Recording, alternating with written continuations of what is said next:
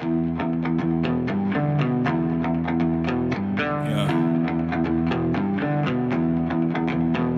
Whoop.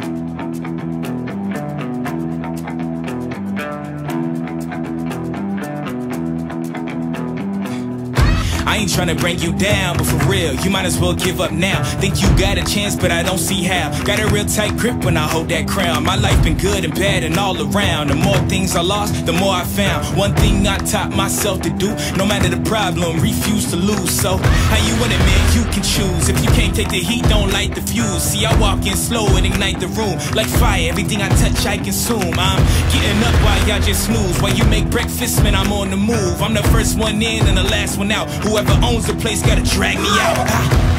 In me I trust, yeah, I smell like success, this Elon Musk, huh? Everybody wanna be like us, we don't stop, cause the top just ain't enough, huh? I ain't never gay, no, I ain't scamming, you know black men don't blush, huh? Came here ready to fight on this night, you better just run for your life.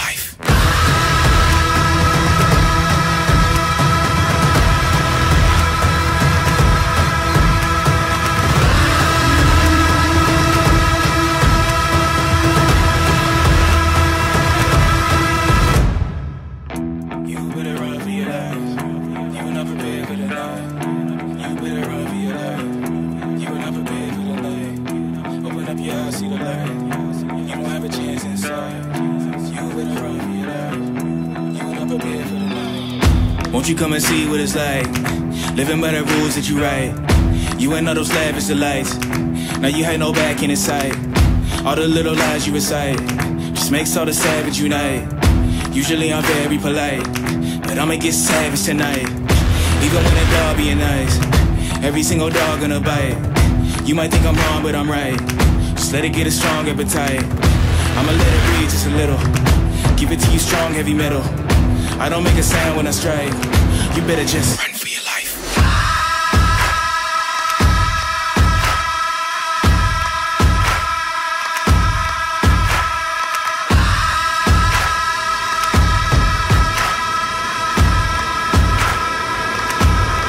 Run for your life.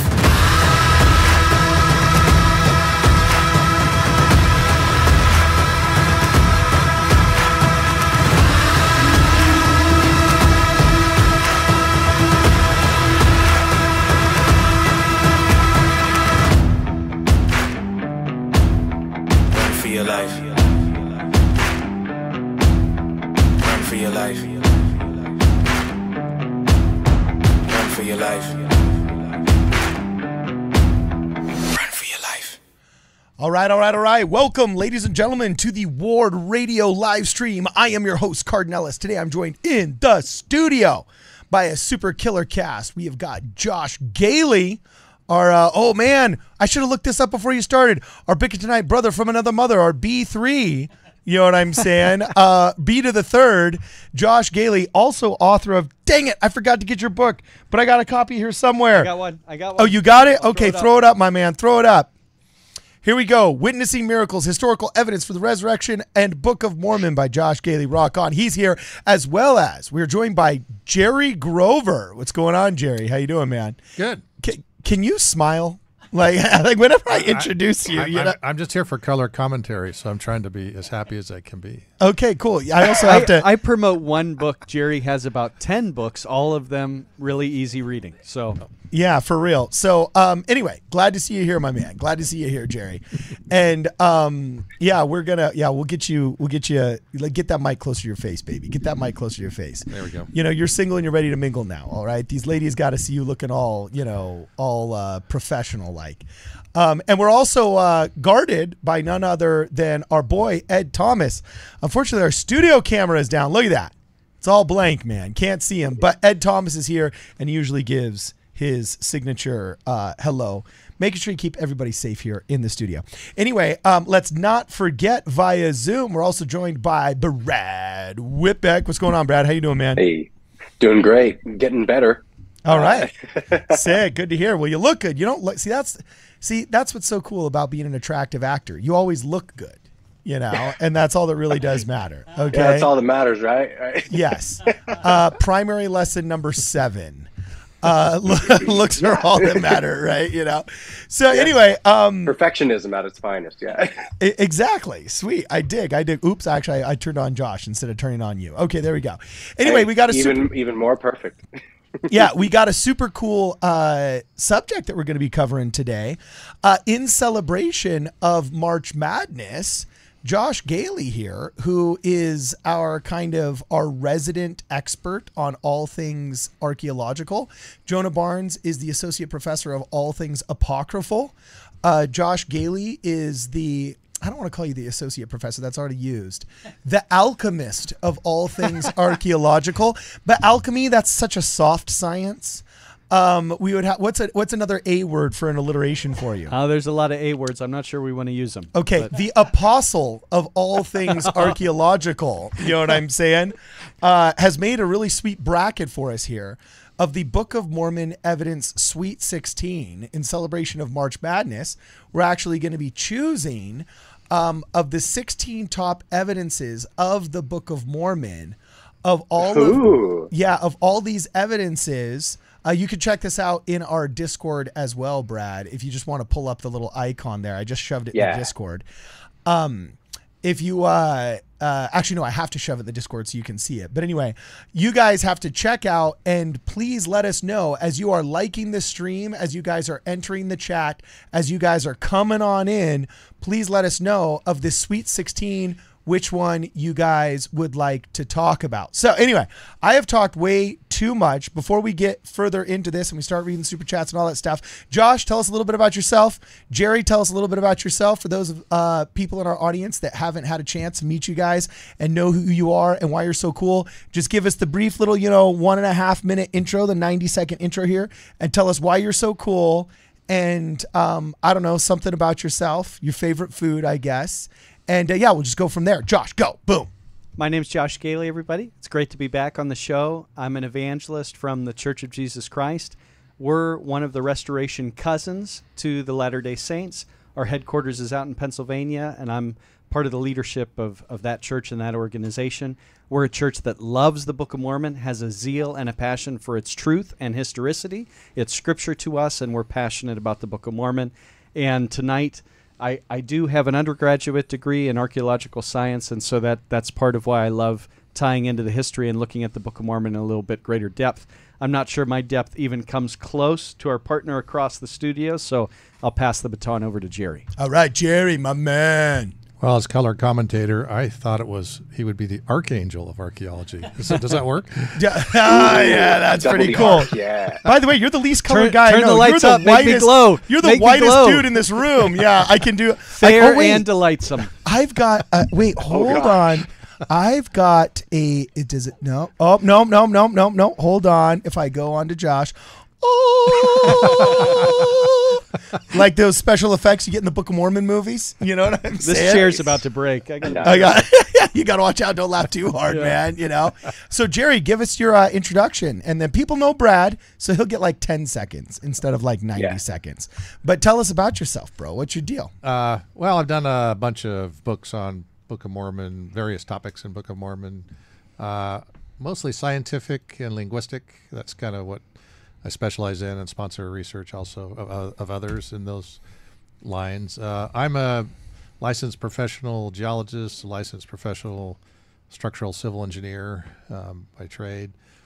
Don't have too much else to say. Favorite food, probably chitlins. I guess. Can I say something for Jerry? What? I believe Jerry is one of the leading researchers that's alive that studies. I was going to say, you suck at promoting yourself, bro. Yeah. Dude, I'm worse than Jerry the dead. I'm has worse than the so dead much ones. good Is that what stuff. you're? I'm the worst than the dead ones. Is that what you're telling me? That's funny. So Brad, hit it. bmslr.org for Jerry's stuff. Yeah, rock on, man. All right, Brad, hit us, dude. Talk about yourself for a second and about Jerry, because you're the one that got him on our program, bro. Heck yeah, man. Dude, so me in brief, I am a Canadian writer, actor, and comedian. Mostly write stuff in like the realm of, I started with screenplays. I've moved into online fantasies, writing online, like literal physical books, and on Kindle and everything there too. It's been a lot of fun. Co-write with my wife. And I'm just a big nerd about the church and about the scriptures. And that's what got me running into Jerry Grover in the first place. I ended up finding one of his books online on bmslr.org and came across his translation of the characters document and thought it was super interesting. And then kept looking and I'm like, oh my gosh, he has stuff about like the Jaredites and Shul and the swords that he made. And he has stuff about, oh, the entire timeline of the Book of Mormon. Now I don't have to wonder why Jacob was so freaking old when he had his kids, right? Like all of these questions and things that I was like, huh, are there any good answers to them? It's like, Jerry has a good answer for like most of the things. So it's really awesome. I think he's done some really good work. I'm psyched that we're getting him on the show. It's good. All right. Sick, man. Sick. So anyway, I'm going to jump right in here. To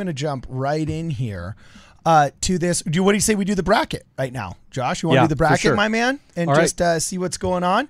So, okay, why don't you just lead us through this bracket and tell us exactly what we're seeing right here and what we're going to talk about and why you think all of these different things are indeed the sickest and best evidences of the Book of Mormon. And then, oh gosh, and then I got a Heartlander question for you guys too.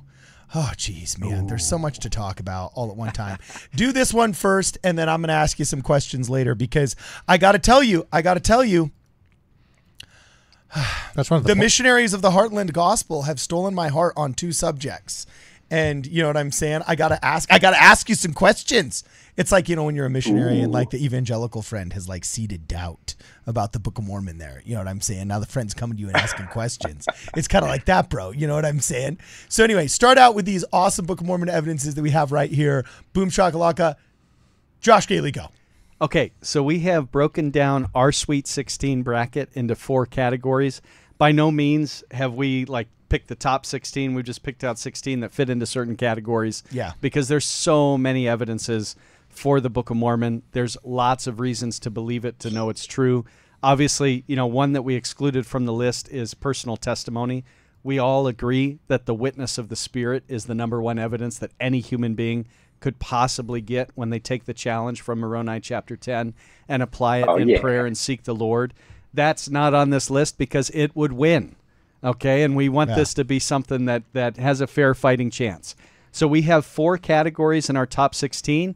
I guess I'll be Vanna White for a little moment. We have names and archaeology. Yeah. So we're going to focus on names in the Book of Mormon a little bit with that. Look at some archaeological discoveries. Look at some etymology stuff, which is just meaning of words. We'll take a peek at some of those things. Next up is an examination of the plates.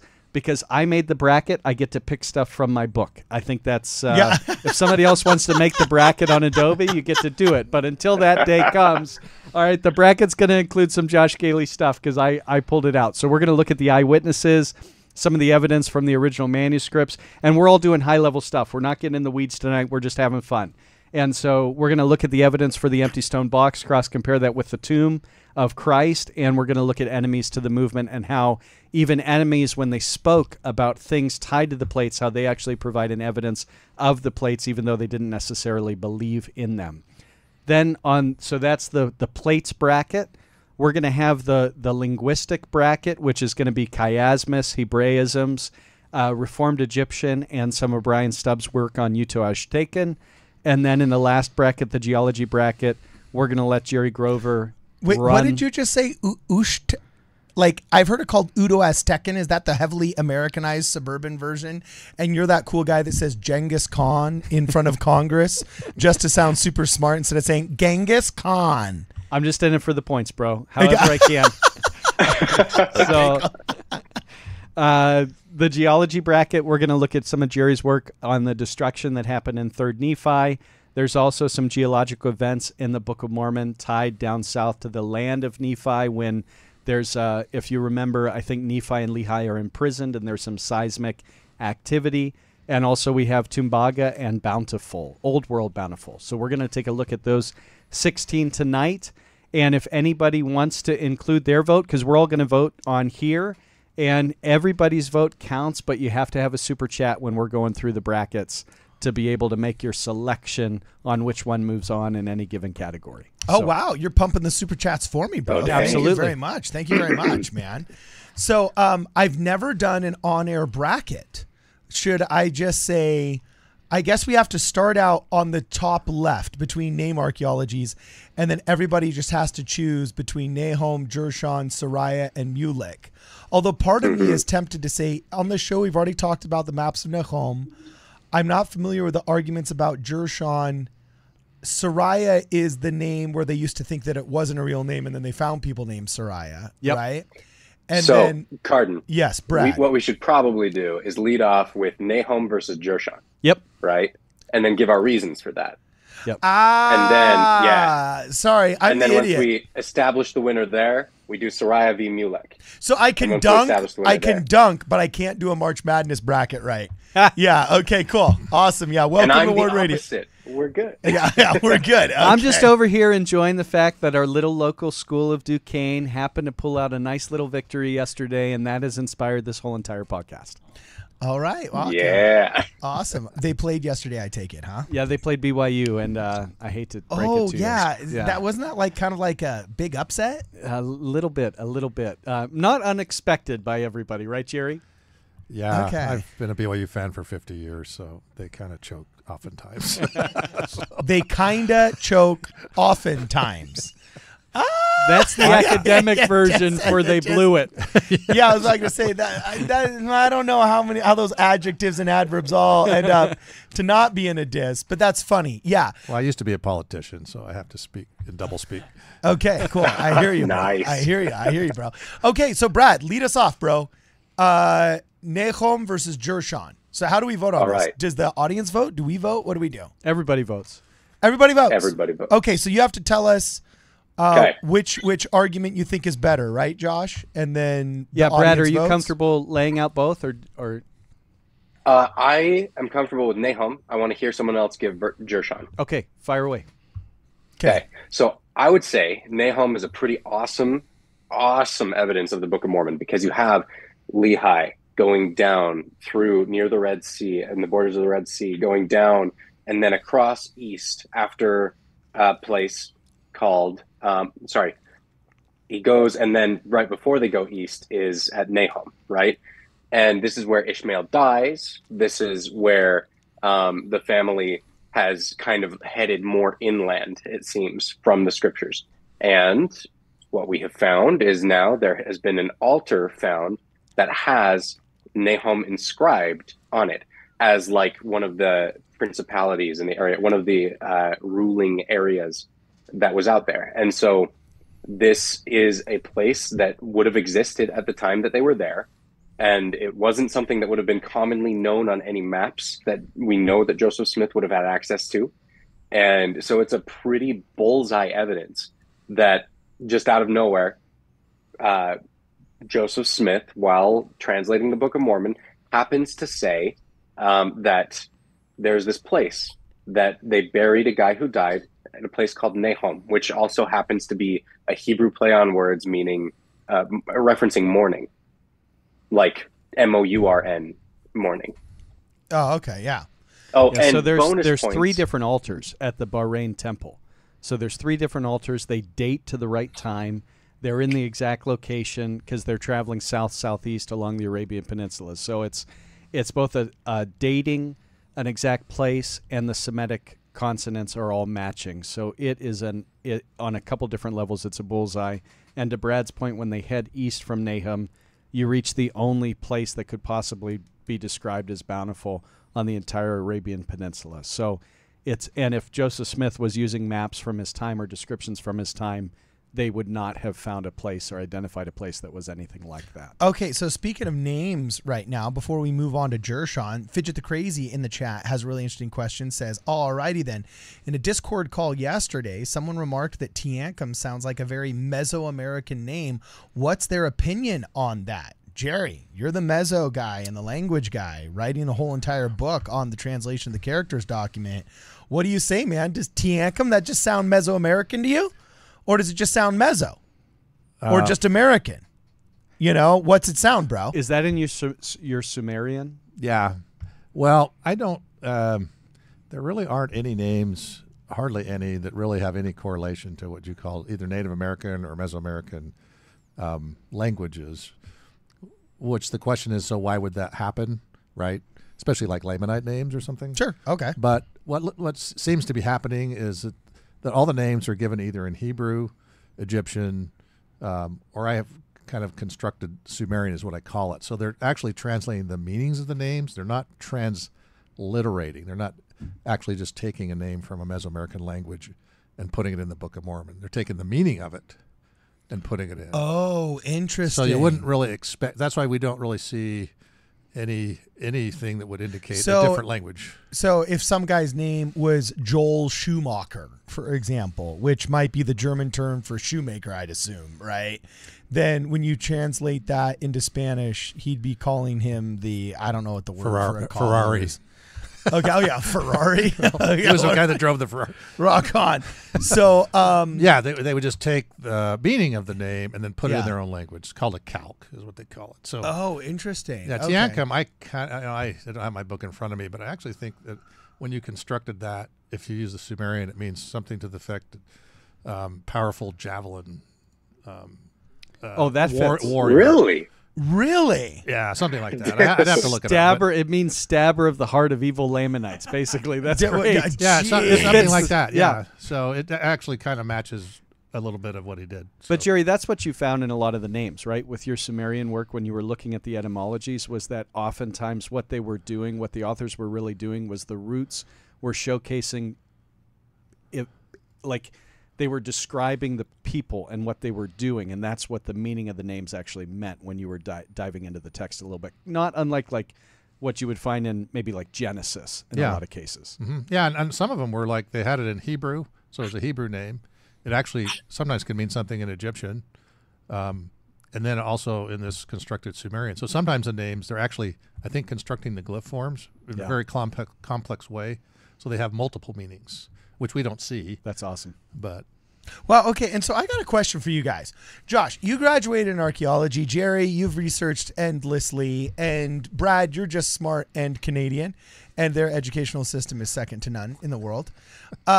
So all my education's American, but we'll pretend. that's funny. 5 points off. Yeah, for real. Yeah. So I got a question for you guys. Like, Yeah. the maps of Nahum are more evidence for Lehi's travel through the Saudi Peninsula and the existence of that tribal journey and that land as dictated in the Book of Mormon in a way that Joseph Smith could not have known. All the time we hear the enemies of the Book of Mormon and the cynics and the hateful, screeching harpy, cat lady blue-haired day drinkers. You know what I'm saying? Saying like, oh, the Book of Mormon can't be decided. That was very descriptive. As you can tell, I've got some trauma I'm bringing to this, right? But anyway, I just totally tuned it out. I just tuned it out. what a cat lady come So anyway, I just, I did, give me the Book of Mormon, it's real, it's fake science. It's getting better. So, it's getting better. Yeah, it's getting better. So anyway, okay, so the people that hate the Book of Mormon, they're always trying to be snotty and trying to scoff it and dismiss it, are always throwing away this big word. They're throwing around this big word, it's anachronistic, right? And anachronisms in the Book of Mormon, right?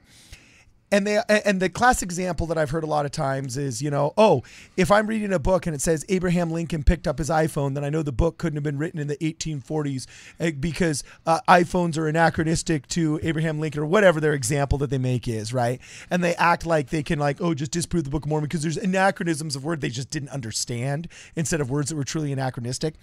Is there a reverse anachronism? Like, can't there be things so not disqualifying, we know that it can't be true, but can't there be things so qualifying that it can't be a lie? Does that make sense? Is there like a reverse? Is there a criteria for reverse anachronisms? Do you get what I'm saying? Where it's just like at some point you have to say this one piece of evidence is like so strong, and it's not even just one. There's multiple. What'd you call them? altars, correspondences, or whatever that. Yeah, multiple, like just all of the archaeology that we have discovered about the maps of Nahum perfectly corresponding with the inspired writ in the Book of Mormon in a way that Joseph Smith could not have known on so many levels. Isn't that just a reverse anachronism? Anybody? Brad's well, going. I just asked ChatGPT, and it tells me that the opposite of an anachronism is a prochronism. And I'm sure it didn't make that up on the spot, so it sounds like we should use that. Okay, wait. What did you call it? A prochronism? A prochronism, and it's a word that's been around forever. And Sounds if like anyone prehistoric man. wants to Sounds like a pretend it's prehistoric not, man. Okay, I am pulling this up right now. But a prochronism literally is an anachronism marked by the assignment of something as an event to date earlier than the actual historical one. Wait, no. No, that's a before. Yeah, that's kind of. Oh, no, that's a prochronism. ChatGPT was wrong. ChatGPT was close. No, it's never been wrong, Tartan. And I'm going to gaslight anyone who disagrees with this definition given to me by a robot right now. So all science is inference when it comes to historical stuff. You know, archaeologists and historians are inferring based on data. They're drawing conclusions based on data that's in front of them, and they're making an inference. They're arguing that their inference is going to be the best case scenario. When it comes to biblical archaeology, I think people would be shocked at how little information. Sometimes it's as simple as the Bible says that this site was east of here. There's a site that's east of here, so we're going to call it this name. That's the biblical name, even though there's no archaeological evidence to support that. So when it comes to biblical archaeology, the threshold can be all over the map, so to speak. But when you're talking about Nahum crosses the threshold to Cardin, the closest of what you could approximate anything that you're describing. So, you know, when it comes to Nahum, 3 different altars, multiple maps, a prediction of a gentleman that dies, and we have actually, Neil Rapley has found a stone of a funerary stela that has the name, and it's not a common name for the time period, and you have the exact place at the right time, and every piece fits. We're not going to find any more information in the old world that's going to improve the archaeological information that's already been discovered from Nahum. On a biblical standard, if that was a biblical site, it would be on every map in your Bible that you would have. Okay, so so it just depends on where we're placing the threshold. Well, so here's my question though. Like you're probably of all 3 of us, at least at this table, all right. You've got some of the higher credentials. You graduated from the most prestigious archaeological college in North America, Penn State's archaeology program. We are, baby. Yeah, exactly. It's very well known as kind of like the Harvard of archaeology. UCLA right? is about ready to pick a fight with you, but I'm going to land with you. Yeah, you're going to land with me. Okay, all right.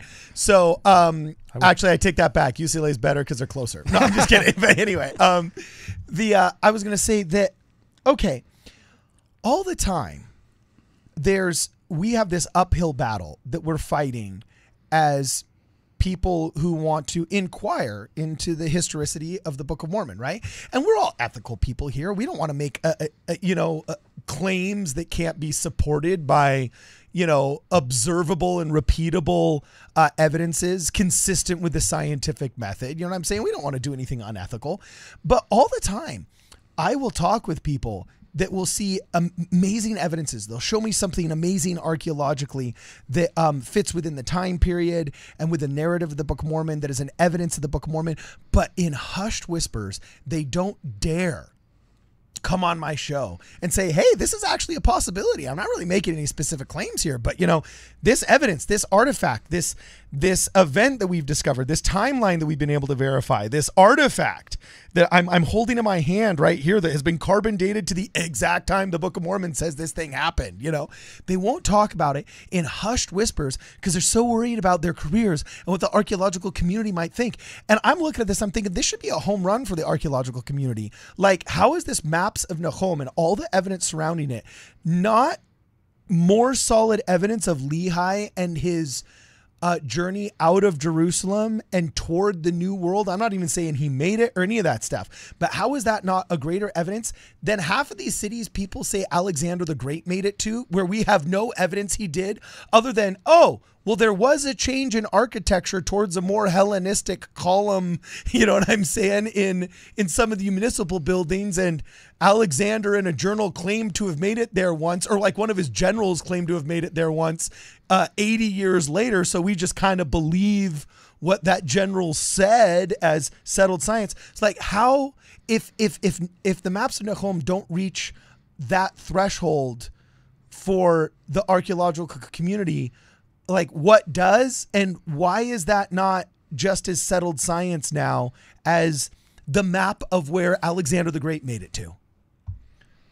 I lay this at your feet, Josh.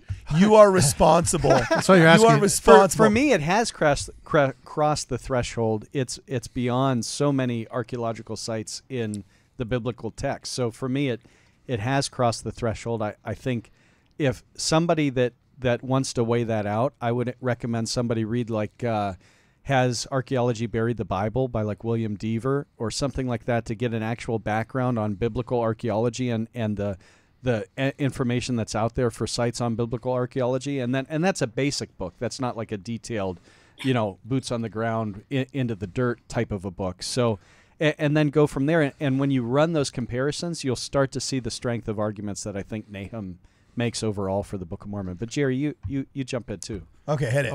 Well, as far as direct hit, I mean, in my research, I have some direct hits, Yeah. Which, I mean, take it for what they're worth. But, now I can match Aaron, the general, Lamanite general that was battling Mormon.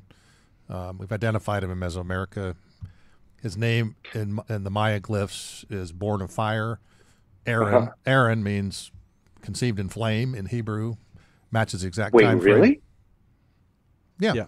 Dude, that's awesome. Yeah, it's in one of my books. We're going to talk about some of that stuff. We're going to be putting out some stuff this. It's actually my week. Last book. So yeah. I haven't gotten to that one yet. Yeah, and so it shows that he knocked off Tikal and the other, and he was backed by Teotihuacan, which matches with the Gediantans. Basically, knocked them all off basically a year before the final battle. So, and that's why Mormon didn't even know there were that many people coming in. And so. Oh wow. Yeah, so there's correlations there. Characters document, take that for what it's worth, but it has, Maya calendrical markers in it that actually, match exactly in the Maya infixes in the glyphs. I've also got, there's number patterns in the year counts that are same as the Maya divinatory codexes, using the sacred numbers.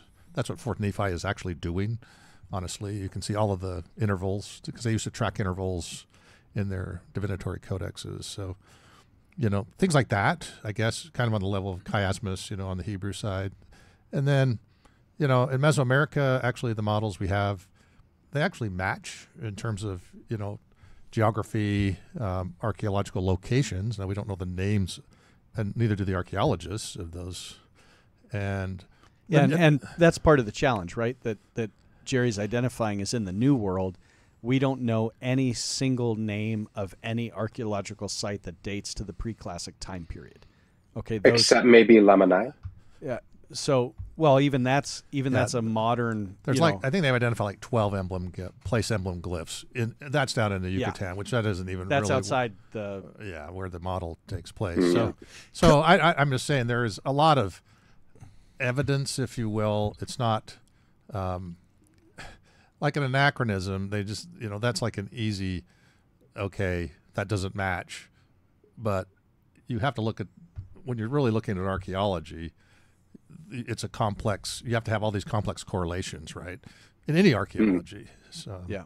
And biblical, they did, they thought a city was here, actually wasn't, Right. And the way they described, the Exodus and everything, it's like, oh, they went in, and actually there's the Canaanites are still there afterwards. So the archaeology, you have to look at the record, what it's saying and who wrote it, and it's not going to always match the archaeology exactly.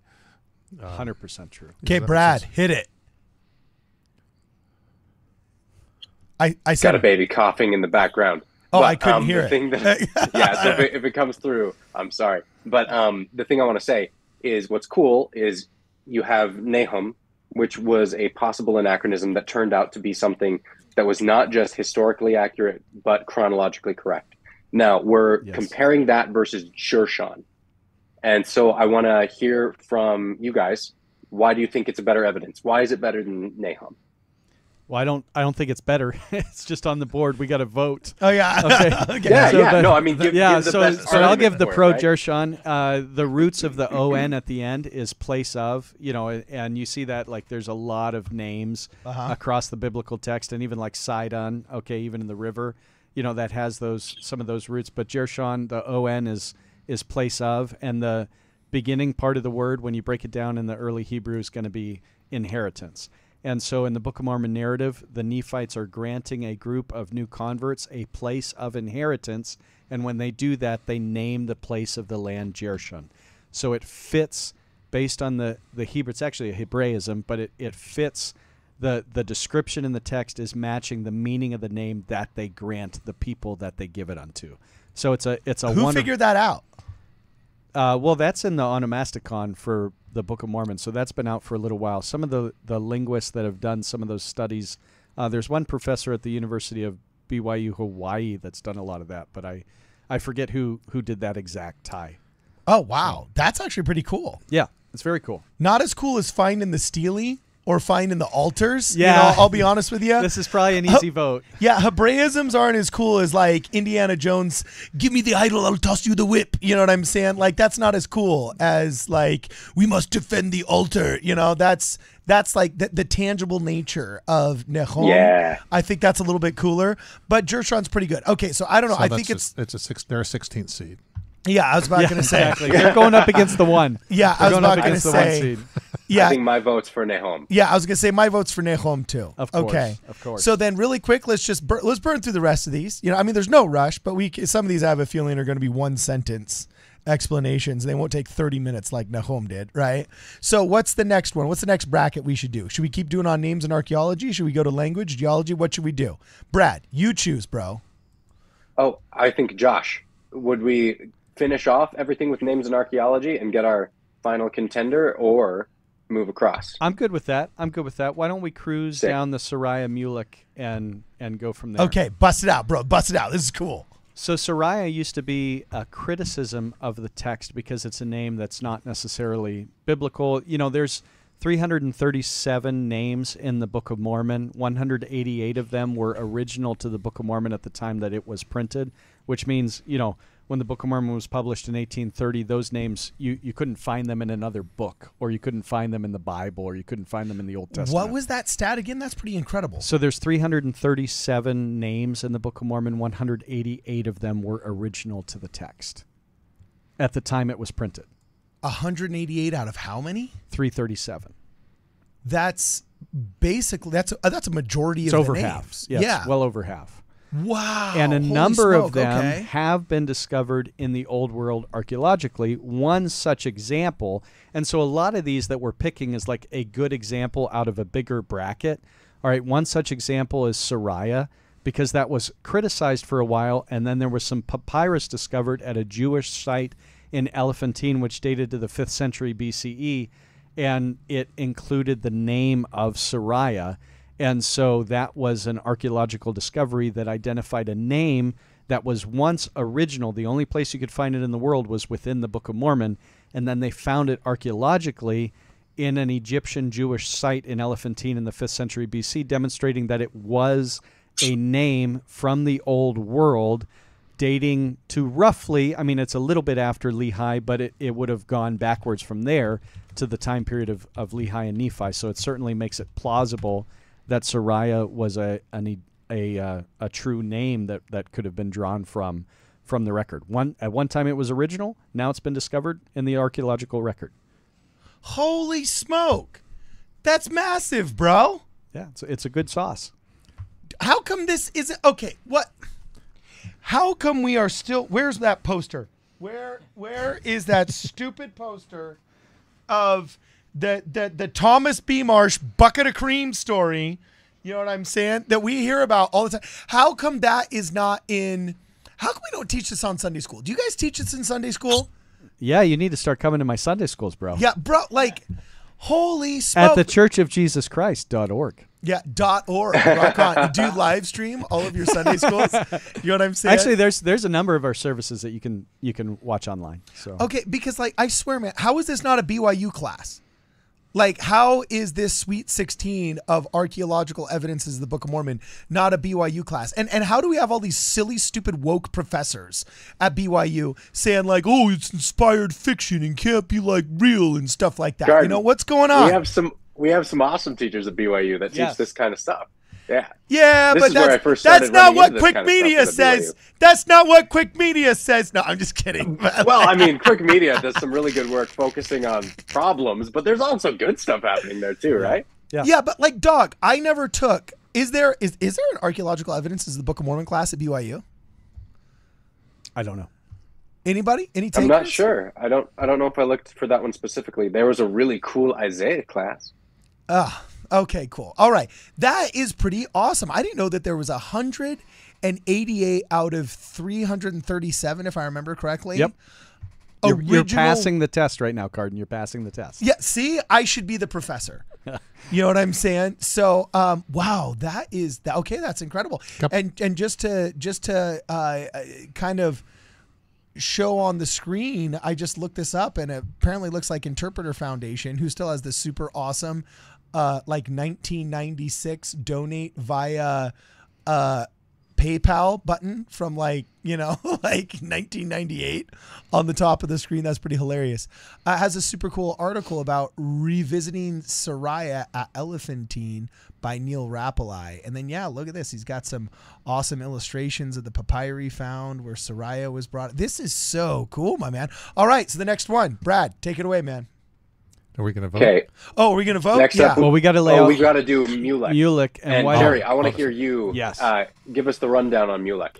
Okay. Well, I want to do a plug for Sariah, but do that first then. Yep. yeah, do that. It actually means advisor, in Hebrew, and it's also and it's also wait. But if it was a new name that didn't exist, that means there couldn't have been Hebrew dictionaries that it existed in to say that it means advisor. Well, wait a second. How so can like you the say IAH at the end of the name of Sariah would mean Yahweh. That's a root of Yahweh. Exactly. So you can find roots of etymology of the words without necessarily discovering it on a piece of paper. Yeah.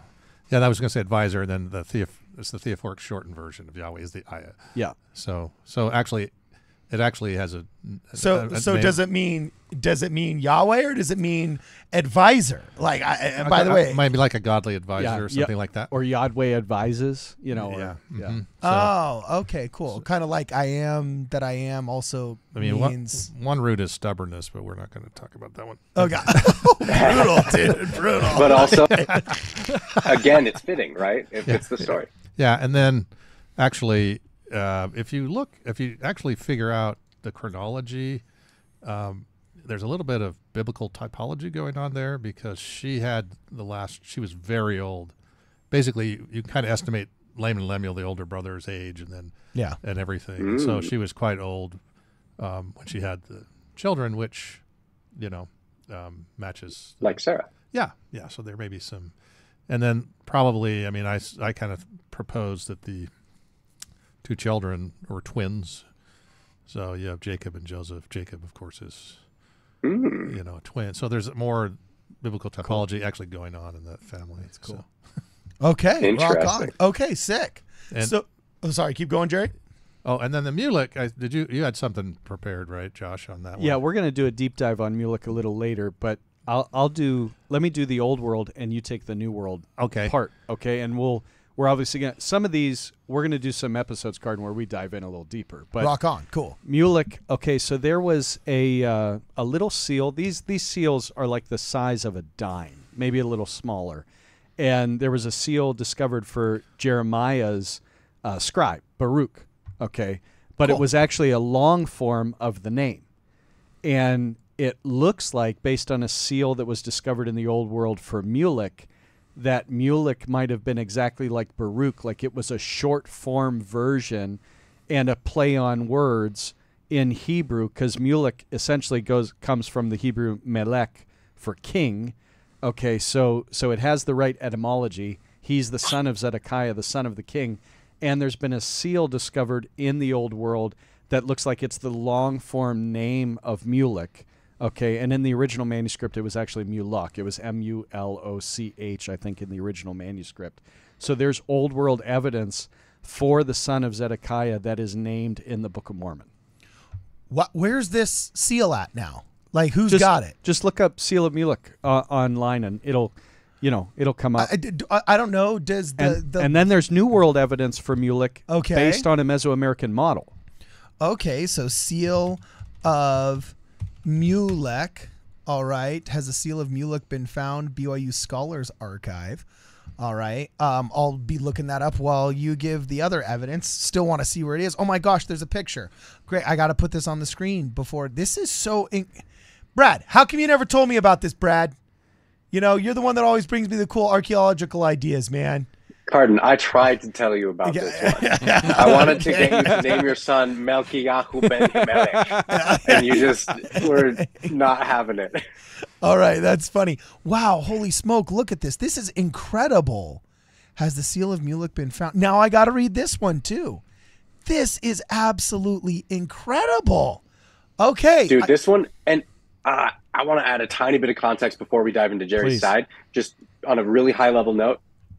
People didn't know which of Zedekiah's children lived or died, right? And so for Joseph Smith to have been like, oh yeah, by the way, one of Zedekiah's kids totally lived and escaped over to the Americas. Here's his name. And then later on, we like figure out, oh, Zedekiah had a son by this name. You know, like, that's pretty awesome, I think. Yeah. Jeez. It's powerful stuff. And so the ancient bore in the Judean countryside was a pit in which water was stored. Rope marks in the stone are evidence of years of drawing water. Jeremiah was lowered into such a bore, a pit or cistern in Jerusalem, rather than into a dungeon. Photo courtesy of D. Gehly. Wow, this is incredible. So I assume they found it inside one of those bores? What, it slipped off the finger of somebody? I actually think it was found on the black market, but it's been verified. And that's how a lot of discoveries are made in the old world, is through black market stuff, and then they try and verify. Am I right, Jerry? I think it was black market that it was found. Yeah. And they try to cover that up every once in a while. Well, we talked to some of those guys. It was named a forgery at first, but more research has been done, and there's really nobody that believes it's a forgery today. It looks legit. Wait until that happens with the Michigan artifacts, man. Boom, shaka. Oh, those forgeries? Yeah, we can talk about those forgeries. Those clearly proven forgeries? Yes. The one that 100% of people believe are forgeries? Yeah. No true Scotsman. Not 100. There are dozens of people who think they're not forgeries, okay? Dozens. You know the best part is... Not in this room. They might have an argument. Not in this room. Yeah. What's funny is I don't even know exactly what the Michigan artifacts are. I just know whenever you say that people always just like, you might as well have, I don't know, mentioned black coffee at breakfast with your grandma from Ogden. Well, you know this might answer why, Carden, I think there is a struggle with Book of Mormon and research is until we raise the banner of scholarship to a level that might reach par in certain avenues, like the more we play games with artifacts that are fakes and try and assert them as real, we're not going to be able to play in the right arenas that we want to play in. So I think we need to raise the bar scholastically to a standard that's extremely high. And when we do that, then stuff like the Seal of Muluk will land better.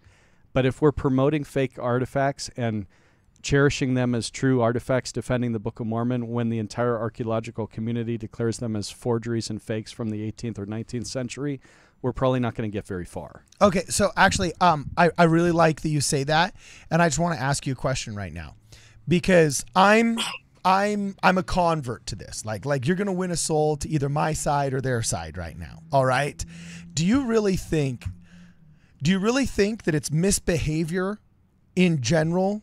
By archaeological enthusiasts in the Mormon community making unsupported claims that makes it so that the archaeological community at large does not take Book of Mormon evidences seriously? Or because I got a feeling, not only like I can, because these are the same people. Like, I have such a disrespect for modern science. These are the idiots that shut down my kid's school, told me that I was a bad person if I didn't want to wear a mask while I was March jogging Madness Sweet on the 16 breach. card. You know, This is March Madness Sweet 16. There's both offense and defense, and I'm describing one end of the defense, man. So there's a whole other end of the court. Because I feel like these people are gatekeeping, non-data driven. There's a whole other team playing that we're playing against, sure. But we can control how we play the game. We can't control if somebody else is playing dirty. I don't like the personal responsibility avenue that you are taking here, and I far prefer to brush with a very broad stroke all of my enemies as I want a 1-3-1 half court pickup press, and then a real aggressive lot of pick and rolls from the top offense. That's how we're going to win the game. All right, so this one's amazing. What do we vote? Which one? Do you want the other side? Oh yeah, the other side. Sorry, I forgot. The other side. Jerry, go. It gets better, bro. Okay, I'll be brief. But Mayanist David Gehly back in the 60s, not LDS at all, noted a Hebrew connection to the Maya calendar involving 3 sequential Maya day names that correspond with 3 sequential Hebrew letters. The day names are Manik, Lamed, and Mulek. The Manik glyph is a hand and corresponds with the Yucatec Maya word for hand, Kab. The corresponding Hebrew letter is Kaf, same meaning. The next Hebrew letter is Lamed. The Maya calendar day name is Lamet. And the Hebrew letter in sequence is Mem, which means water, and the next sequential Maya calendar name is Mulek, which also means water and features a fish in its glyph. The other correlation is there's kind of what we call the Uncle Sam stela at La Venta, which was where they supposedly landed. Look up La Venta Stela 3. Did you call it the Uncle Sam Steely? That other people call it, not me, because it has a beard. I thought it was like an old Steely that says, like, Uncle Sam wants you to read the Book of Mormon. Get out the hat. That, you know what I'm saying? Yeah, get out the hat.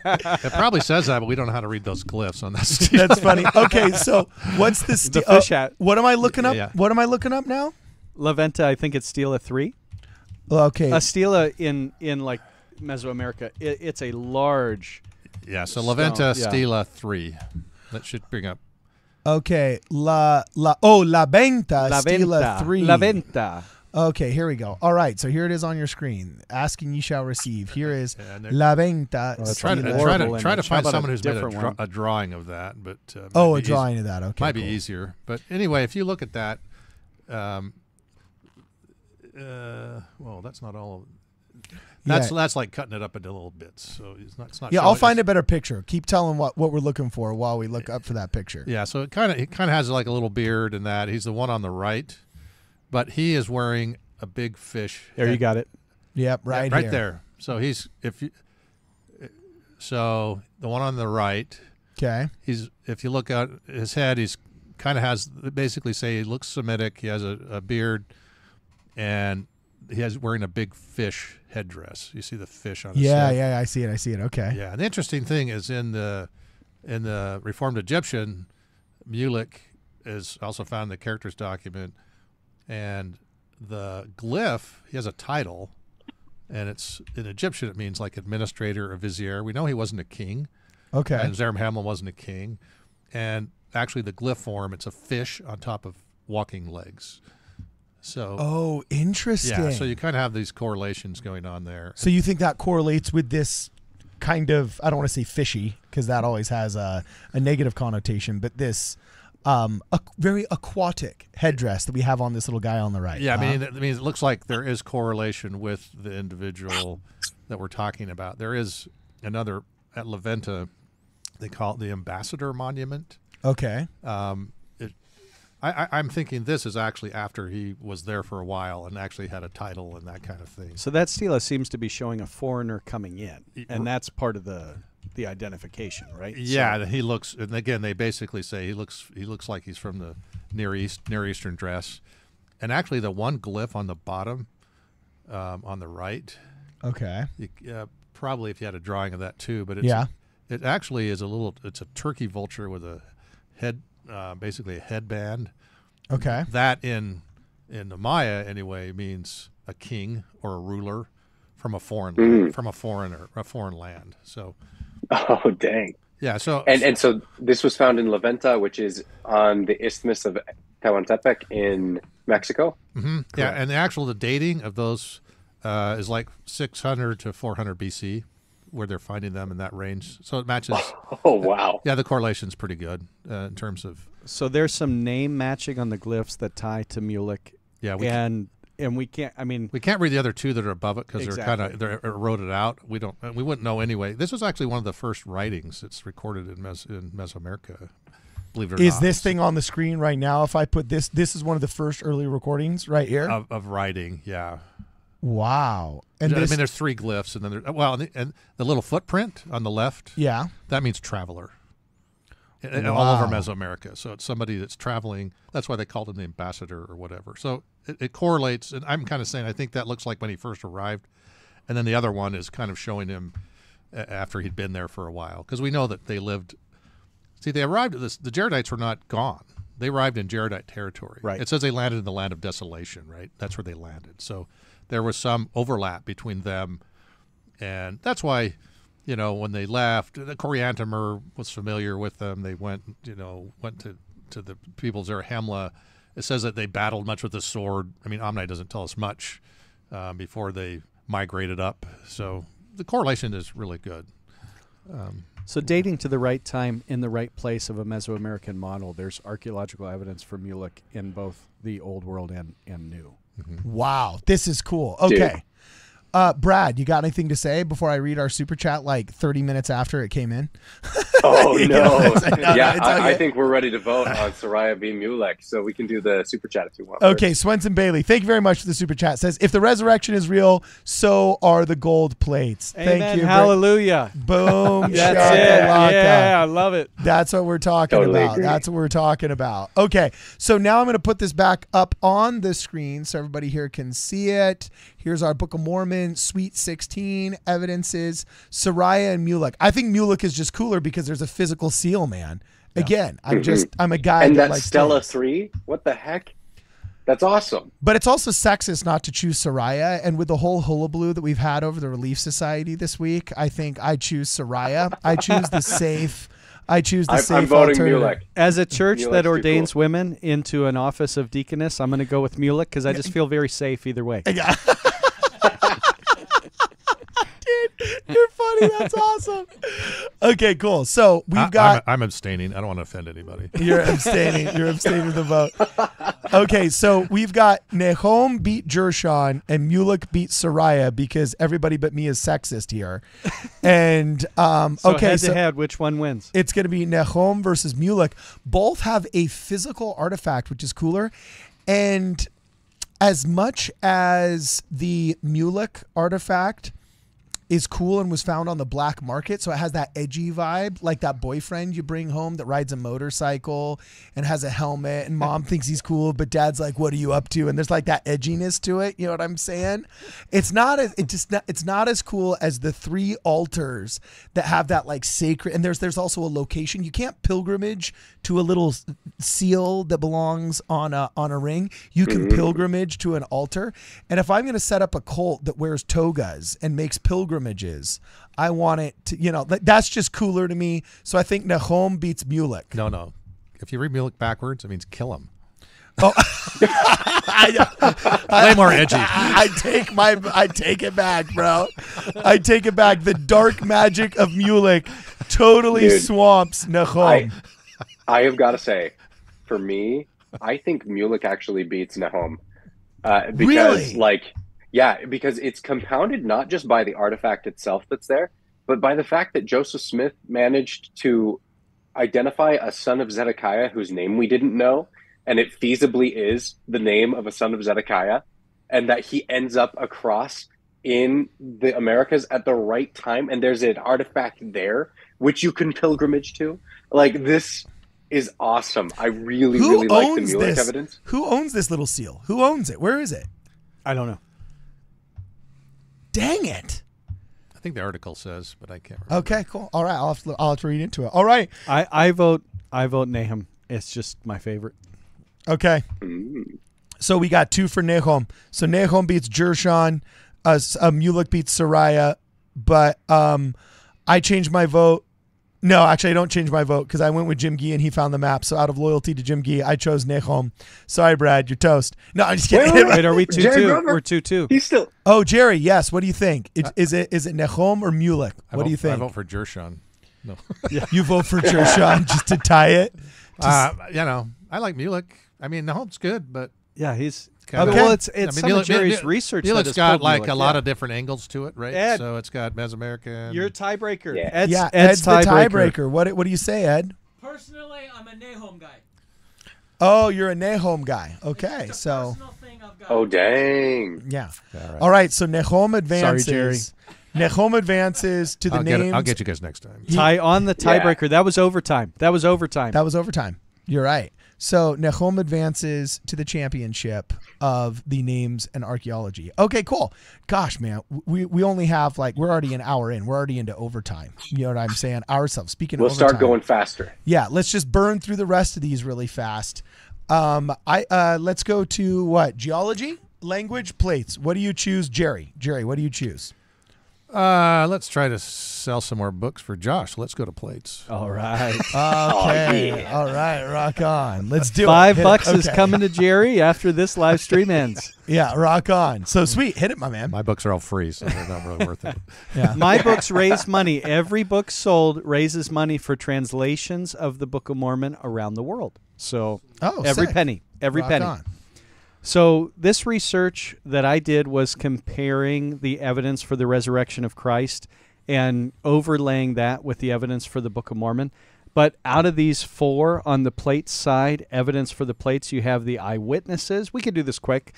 Eyewitnesses are just the fact that we have multiple women that held the plates, handled the plates, moved the plates around in the room.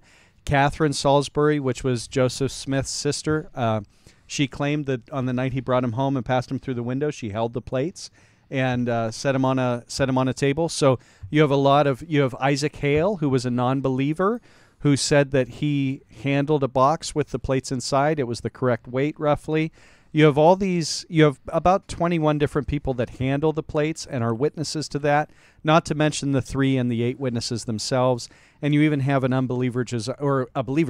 convert, Josiah Stoll, who at one time funded Joseph's money digging. And then the night that Joseph brought him home, he passed him through the window. Josiah Stoll grabbed the plates, the frock lifted, and he testified under oath that he saw the golden plates that night. So really? Yeah, and we even have his. So it's not like Indiana Jones and the Lost Ark where his face melted or something sick like that. My whip and fedora I left at home, but no, we got him. We've got him at the ready. But so the eyewitnesses, obviously, that's a gem, just a gem. You know, if this was anything other than the miraculous, we wouldn't even have this as a question as to what actually happened in regarding the artifacts and what was said. And Jerry's work tied to the eyewitnesses on Ziff, his work, Ziff and the Magic Goggles, that book, he laid out, and I ended up putting some of this effort into the book, where you have 6 or 7 different people that describe the color. They're all describing roughly the right correct weight within a certain range. Okay, They're describing the fact that they are engravings. 2 different people describe the fact that there's a black patina on the engravings. Random facts that are given describing the binding, the reverse D binding on the plates, given by multiple people independently attesting to what they saw on the gold plates from all the different witnesses. And when you lay that out, you have 6 or 7 people describing this, and it's all describing clearly the same artifact that they saw, that was procured, that they held and handled for themselves. So the eyewitnesses are an unbelievably strong thing that I would argue is just as strong for the historical evidence of the resurrected body of Christ. I got a question for you, bro. You're an evangelist. Dang. Okay. And Brad, you've been a missionary, and all of us have been missionaries for our church. Why? Okay, I do believe that cultivating a relationship with God so that you understand personal revelation and the revelatory experience of taking Moroni's promise and Moroni 10:4, just as you said at the beginning of this podcast, Josh, I do believe that is the ultimate the ultimate knowledge. You know, etymology dictates that naturalistic observation is not the only way to find knowledge, and you really want to be, just like a V8 is going to be firing on all 8 cylinders, you want to be firing on all 8 inputs, all 8 etymological inputs that we have. I'm sorry, epistemological inputs that we have for knowing knowledge. So you have to receive personal revelation to have a testament of the Book of Mormon. But why don't we do more archaeological evidences in our evangelism, in our missionary work of the Book of Mormon?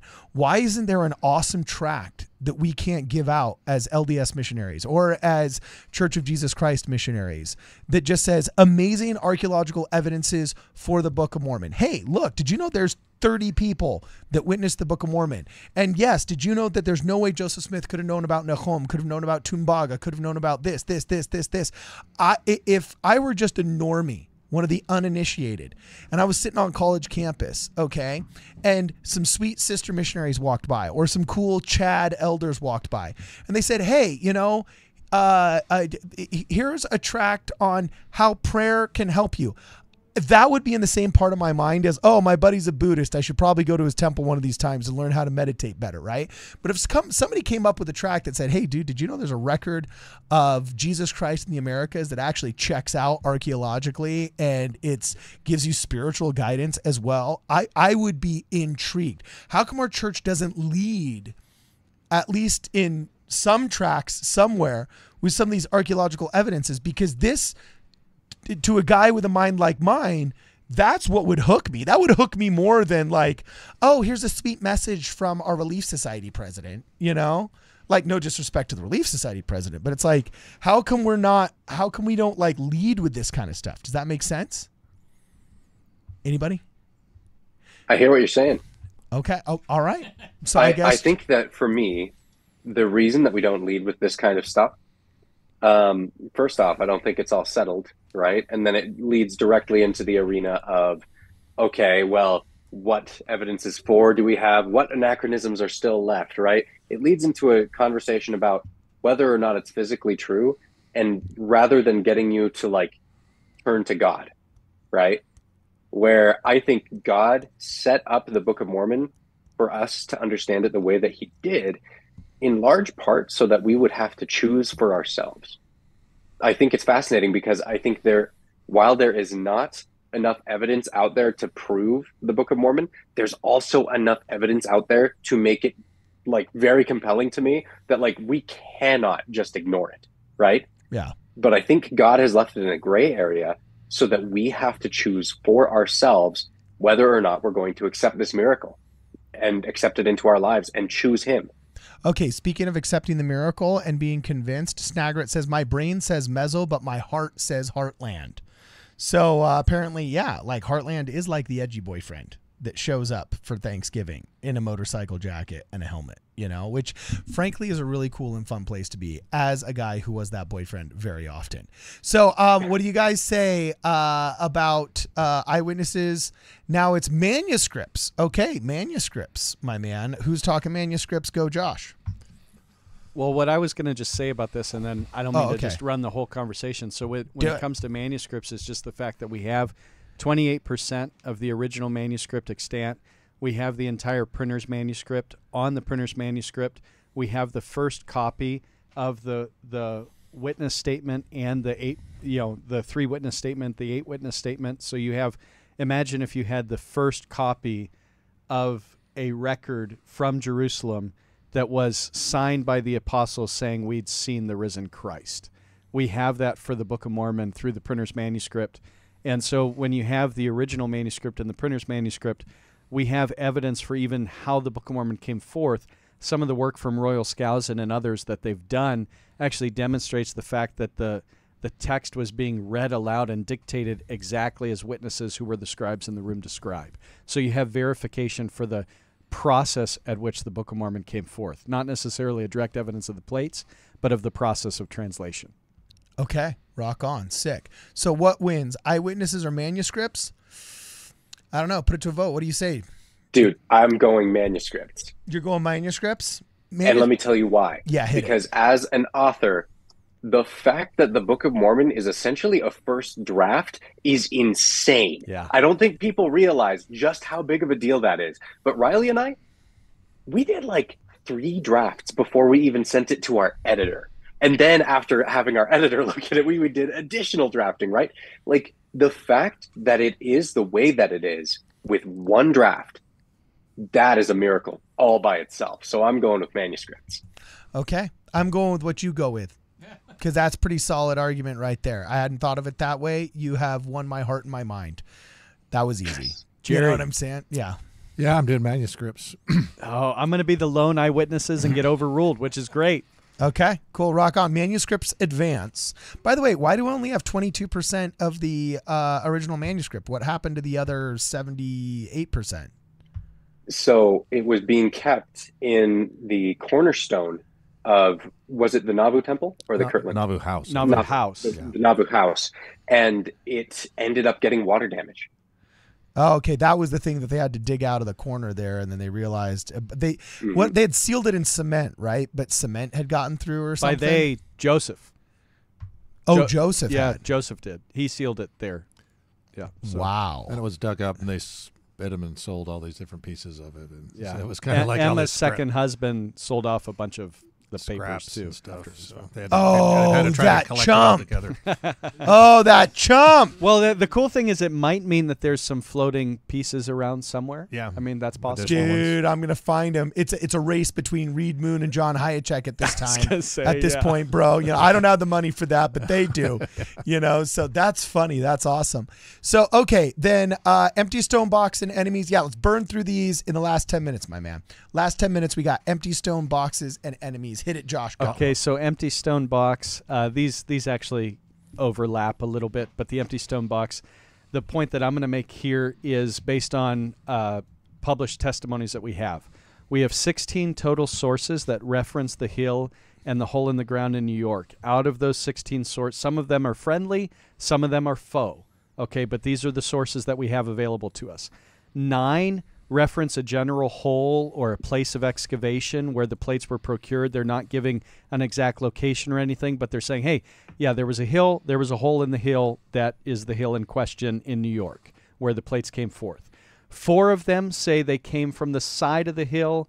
4 of them are saying it was on a side that was at or near the top of the summit. 5 different witnesses describe it being a hill that was at near the summit on the west side of the hill. That comes from Joseph Smith, Oliver Cowdery, Edward Stevenson, an unnamed local that Edward Stevenson was referencing, and a critic to the movement, Lorenzo Saunders. Those are the 5 sources that define the location of the hill being on the west side. You have one very late source that says it was on the east side of the hill, but that was late third hand, indirect, and it was also from somebody that said he got the plates in 1826. So it has inaccuracies and errors. So we can kind of put that one on the shelf as maybe not being the best descriptor. We have 5 reports of seeing the box and the stone casket.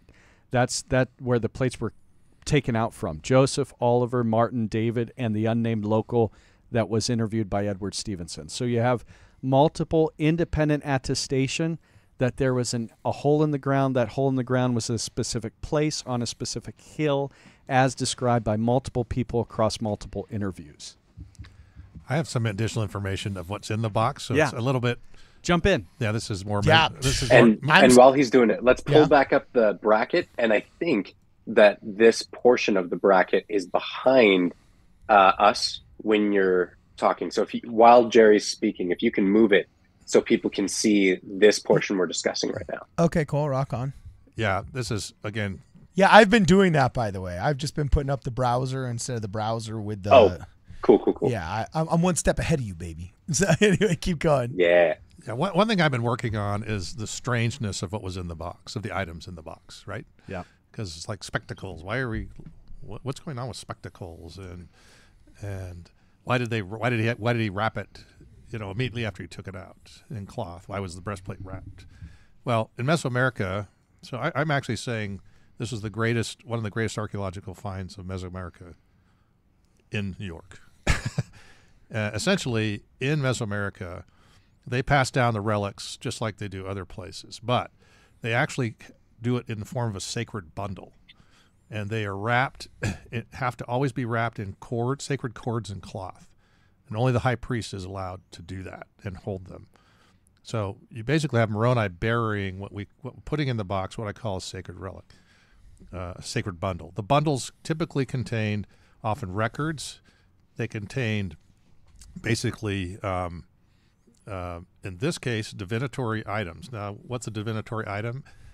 Well, the goggles. In Mesoamerica, you have goggles. Like, what do the bones say? Yeah. Here's the bones. Well, in Mesoamerica, you actually have goggles that are worn by different gods, and in a divinatory, you see them on statues as a divinatory tool, partially. So you actually have, it's a Mesoamerican item, is what I'm telling you. That's why it's in the form of these spectacles, and they were described as being silver, but not being blackened by tarnish. The only metal that does that is platinum, and that was actually mined in only place it was ever mined anciently, and it was in Central America. So the Nephites put that together. They had to be the ones to put the spectacles on. It talks about an ether of the stones, but nothing about spectacles. The other thing is this breastplate. Well, in Mesoamerica, and it was described as being concave and convex. In Mesoamerica, they would wear divinatory breastplates that were concave mirrors as part of their process. And the kings would wear them because they give you all these funky. It's like a spoon. If you take it and put away from you, it has different. It's like the reverse of Madonna in the 90s. Yeah, it has different focal points, so it shifts, and they could use it for all kinds. They could start fire with it and all kinds of things like that. So really, what you're talking about is a divinatory breastplate that's in there, and then they also had they had weapons in there, but they were effigy weapons, which are basically a weapon that they would raise, and the power of that sacred weapon would go to all of their soldiers or warriors' weapons. And you see that in the Book of Mormon where it says Benjamin raised the sword of Laban, right? And so you actually have all the elements of a Mesoamerican sacred bundle. And they also had, they used the mirrors are also a divinatory method. So anyway, the box was empty, but there was actually, I'm kind of working on, this is an explanation as to why all of these things, explaining what they were. And the empty box matters, like to that point of all these things that were extracted out for the same reasons of why it would be valid to say, hey, go look at the empty tomb, right? So within proximity of Palmyra where the Book of Mormon was printed, if you wanted to know if Joseph Smith got something, you could go to the hill and see for yourself. And several did. And so when you actually get to the early witnesses, I'm going to transition right over to enemies. The next point. Yeah, rock on. Is the fact that, enemies of the movement are what propelled David Whitmer and Oliver Cowdery. Okay, David Whitmer comes to visit Palmyra, and when he does, he encounters a bunch of people that were spreading this rumor about the plates, and he investigates them. He says, well, what makes you think he has anything? They said, well, we've been to the hill. We've seen the fact that there was a hole in the ground in a stone box. So according to David Whitmer, and that's the testimony that then propels Oliver Cowdery to start investigating this stuff. So 2 of our 3 witnesses find out about what's going on in the movement, and their testimony to investigate it further is the testimony of enemies. Okay, and so when you look at the Smiths, they're getting persecuted so much that Joseph has to flee to Harmony, Pennsylvania to continue translation after he procures the plates. Yeah. Why is he doing that? Why does anybody believe that this young nobody actually found something? What would make people think that? Yeah. It's because the hill was close enough you could go and see for yourself, and you could see the fact that there was an empty tomb. You want it, or an empty stone box, but just the same way as go see the empty tomb for yourself, go see the hill in the ground in New York. Same deal, same comparison. So the enemies were persecuting the Smiths. Why were they doing that? They thought he had something. Why did they think he had something? Are there any records of people having actually seen, I think Don Bradley might have talked about this. Are there any records of people having gone and seen the stone box? Yeah, there's 5 reports independent that verify the fact that there was a stone box in the hill. Okay, now where is that now? It is in the book, Witnessing No, Miracles. I mean the stones, yeah. There you go. That's awesome. I vote that wins. I'm voting for that one. Yeah. So the latest account that we have was so Edward Stevenson, when he goes to investigate the situation and he finds a local, basically what seems to happen is eventually the hill gets plowed over, okay, but it becomes a farm field. Okay, and so the stone box farmers. Yeah. So the box seems to get broken up, and eventually the local reported that it was basically got put down at the bottom of the hill, and the stones were either broken up or taken away. So the stone box, which should have been the artifact everybody was going after early to keep and preserve, is left on the hill for years, and farmers just end up probably busting it up, and it gets carried down and just the number one thing you get rid of are tree stumps and big stones when you're trying to farm. Yeah. So, yeah. Dang it. Okay. All right, guys, please make sure you're hanging out here. You like this stream. All right. We're going to burn through the rest of these really fast and make our decisions about what we're going to do when we record this week. So please make sure you like the stream. Also, we've got a new member in the chat. And, I haven't been plugging and pushing for super chats because I've been so intrigued by this. If you guys have any questions that you guys want to ask either Jerry Grover or Josh Gehly before we get out of here in the next 10 minutes, please make sure that you send us a super chat and we'll read that. Until then, we have received the records of one Hot Sauce. Brother or Sister Hot Sauce. That's a great YouTube name right there. Brother or Sister Hot Sauce. We've received the records of Brother or Sister Salsa Hot Fuerte. Sauce in the WardRadio Wigwam. So those that would like to welcome this member, Hot Sauce, please put a W in the chat. So W for Hot Sauce. Rock on. There we go. Okay, so here's the last of the graphic really fast. Let's burn through the right side now. Who wins, stone box or enemies? Who wins that? Stone box. Stone box. Stone box? Yeah, stone box totally takes the cake. And stone box versus manuscripts? Stone box versus manuscripts. Manuscripts is cooler than stone box because they're still around. And the idea, the manuscript is sick. Yeah, and I'm down with that. I'm down with that. And the idea that John Hayek might call me up one day and be like, a friend of a friend of a friend told me that he got some manuscripts and I checked them out and I authenticated and guess what I got? And with that bow tie, I might be having a video camera taking a picture of that with him someday. Or else the idea that Reed Moon might just call me up, you know what I'm saying? And as he's flipping through some book in some awesome, Mormon antiquities procurement collection, there might be some used as a bookmark in a second, printing version of the Book of Mormon that he found in some private collection somewhere. There might be a copy of the original manuscript. That's just awesome. I like the idea of that. So manuscripts versus Nahum, and the one side of the bracket is done. Nahum's cooler because it's ancient. Yeah, that's what I say. Jerry? Yeah, that's okay. I think both are pretty close, but yeah. You don't make an Indiana Jones episode about a freaking 1830s manuscript. You make an Indiana Jones episode out of an altar. It's somewhere in the Middle East, and you're wearing an Indiana Jones shirt, bro. That's it. You're literally in the Indiana Jones shirt. So we're going Indiana Jones on this one. Hands down, Nahum. I don't know, man. It's manuscript for me. I know I'm getting beat on this one, but it's good. Nahum's pretty sweet. You're Canadian. Canadians are weak. We're moving on. No, I'm just kidding. Just kidding.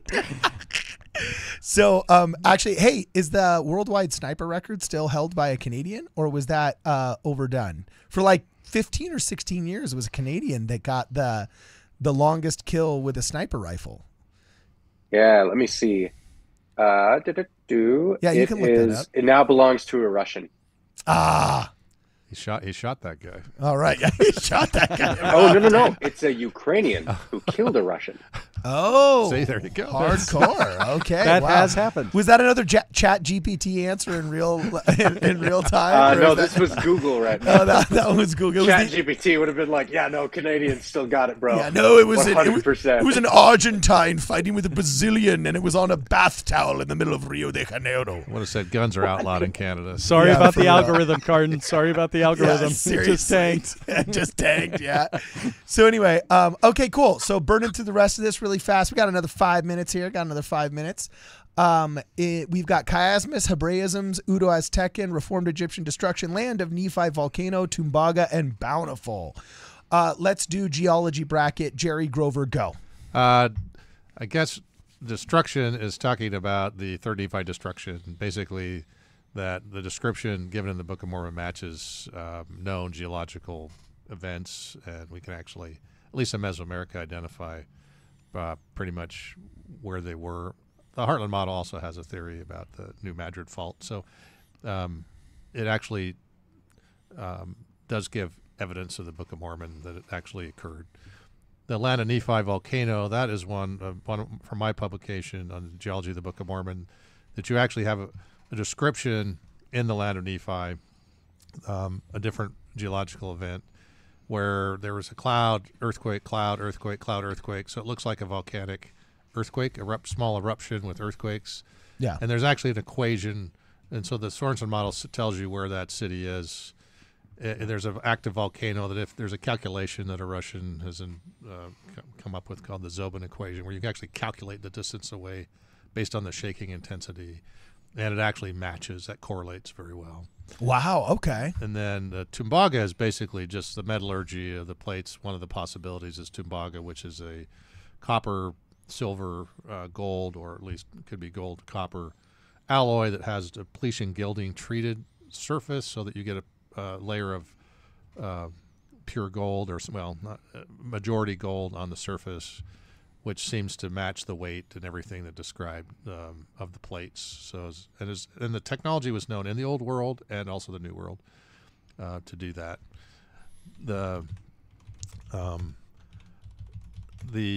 Let's see, remind me on Bountiful. Bountiful is the question of the fact that Nephi. First, there's a place, Bountiful, that matches in the Saudi Arabian Peninsula. Yeah. Okay, you're talking matches the description. This is Old World Bountiful in Oman, and Khor Khafut. Yep, and within Khor Khafut, there's actual place where there's iron ore that has basically. This is a non-technical term, Jerry, so forgive me, but it's basically bubbled up to the surface that could be broken up and smelted down into tools exactly as Nephi described. So it's not a deposit that you would find very many places in Saudi Arabia. I think that's a safe thing to say. So, Jerry, that was kind of what I was going for, was the geological discovery of iron ore in Bountiful that would match Nephi's description of being able to make his own tools. Mm-hmm. Yeah, and the mountain, nice. actually where they think it took place, where the iron ore is actually, they think is, I can't remember the name in the Bible, but it's actually a mountain that's named in the Genesis, which one of the etymologies is place of speaking of the prophet or something like that. So cool. It has some correlation. Wow, rock on. Okay. So Tumbaga v. Bountiful, what do you think, Brad? What do you think? Which one wins, dog? Dude, okay. I always wondered what the heck Ziph was. And then Jerry Grover comes in like a magician and finds it in some ancient Arabic dictionary showing that it's like this fool's gold, effectively, right? Like this copper that has a gilded alloy to it, and that it would be the perfect thing to write on. So, it's got to be Tumbaga for me. Okay, rock on. It's awesome. Because Tumbaga was probably what the Nephites called Ziph. Yeah, it's a counterfeit, basically metal. And it's interesting because it was used, we talked about this before, it was used as money among the jinn in Akbar, matching King Noah, evil King Noah. And genie money's just awesome. Yeah, dude, exactly. That's so freaking sick. I want the cool pointed shoes and everything, man. I'm Tumbaga all the way. Yeah, everything Disney says is Arabian, I'm sure is historically accurate. So anyway, okay, Tumbaga wins. Last six really fast. Destruction versus Land of Nephi in 3 sentences. Hit it. Oh, no, we already did Destruction's a bigger boom. We got to vote Destruction. It's a bigger boom. Okay, cool. Rock on. I like Land of Nephi because it has a big complex mathematic equation in it. Nice. Okay. That's why I don't like it, Jerry. I was a theater major, and that hurts me. I look at the math, and I just... That's funny. So before we go, Shakespeare. and we're going to let the audience vote in the next one. Before we go, Uto-Aztecan versus Reformed Egyptian in language. Brad, do you want to take that one, or do you want to assign it to Josh and Jerry? I think Josh and Jerry will do a better job. I can maybe give you a really fast overview. Give us the fast overview. And then they can fill it out. Yes. So Uto-Aztecan is a super interesting thing that I think is maybe one of the most compelling evidences of the Book of Mormon. Amen. It has, Brian Stubbs has done this work to identify these artifacts of Hebrew and Egyptian morphological shifts that would have been injected into the Uto-Aztecan language group in around the time that the Nephites would have arrived. And there's evidence of these words still around in all of these Uto-Aztecan language groups. And it fits the model of the area and the way that the Nephites would have expanded into the land northward if we're looking at a Mesoamerican model. So it's not only a really solid evidence for the Book of Mormon, it's also a really solid evidence for the Mesoamerican setting of the Book of Mormon. And I think something that helps show where it might have been is really cool. So that's high level Uto-Aztecan, high level Reformed Egyptian.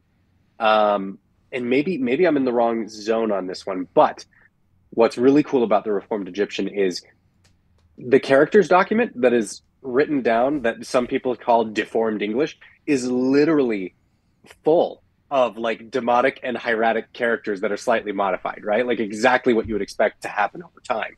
And when it's copied down by somebody else who it wasn't their original language. So you have actual evidence of this Reformed Egyptian. And from a different angle, Nephi talking about recording the things in the language of his fathers, but using Egyptian to record it, is something that would have seemed anachronistic at the time.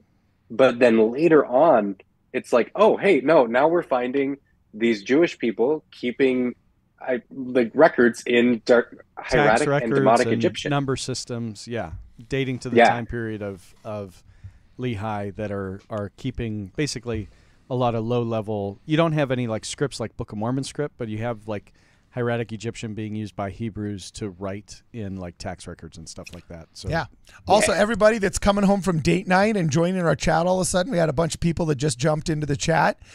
Welcome. Hope date night went well and you dropped your babysitters off on time.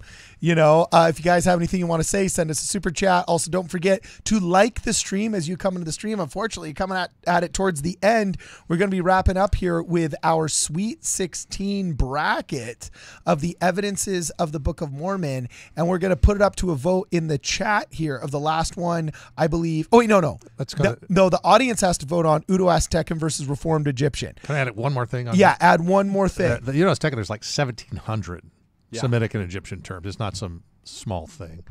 Yeah, it's huge. Yeah. And using the comparative method, about 100 cognate connections that way would be evidence of some cross-reference within the language groups. So, you don't have 100, you have 17 times that. Yeah, so. The interesting thing is when Brian wrote the book, it was actually, there were problems in Uto-Aztecan that they couldn't figure out. This solves. It explains what's going on. What were some of the problems? Well, it's just that the way the conjugations were done didn't seem to match, or certain of the verbs. But if you use the Egyptian, then it actually makes sense. Like these words don't fit this language group. Why are they there? How does this line up? There's gaps within this family tree of languages. And it's kind of like the odd Greek words that show up in Spanish. Like in Spanish, you say like el mapa, for example. And it's the only word besides el programa, the other Greek word that ends with an A and starts with an L. And so any alien from space looking at Spanish would say, okay, this is a grammatically incorrect error in the sentence. No, it's not. It's because the word is Greek and was so popularized in Greek. And the Greeks, I guess, invented the word mapa that even from ancient times, whenever somebody sees a map, they use the Greek term in Spanish, so much so that now the official Spanish term is el mapa. So that's why the book's name is the explanatory power of Egyptian and Semitic in Uto-Aztecan. Meaning, it's not a Book of Mormon book. It's actually just saying, hey, just a research text. Yeah, these are there, and if you utilize them, then actually some of the language shifts and sound shifts actually make more sense. Okay, cool. So audience, put it to a vote right now. Which one wins? Because we're going to be recording some of this tomorrow when we do some recording some videos. It's going to be super fun. What do you think wins? The arguments that are Uto-Aztecan or the Reformed Egyptian arguments? Oh, did we say what the Reformed Egyptian arguments are? Or yeah, we did. Okay, cool. So Reformed Egyptian versus Uto-Aztecan. Which one do you think wins? While I'm tallying what the chat says, let's talk about the last one: chiasmus versus Hebraisms. Josh, go.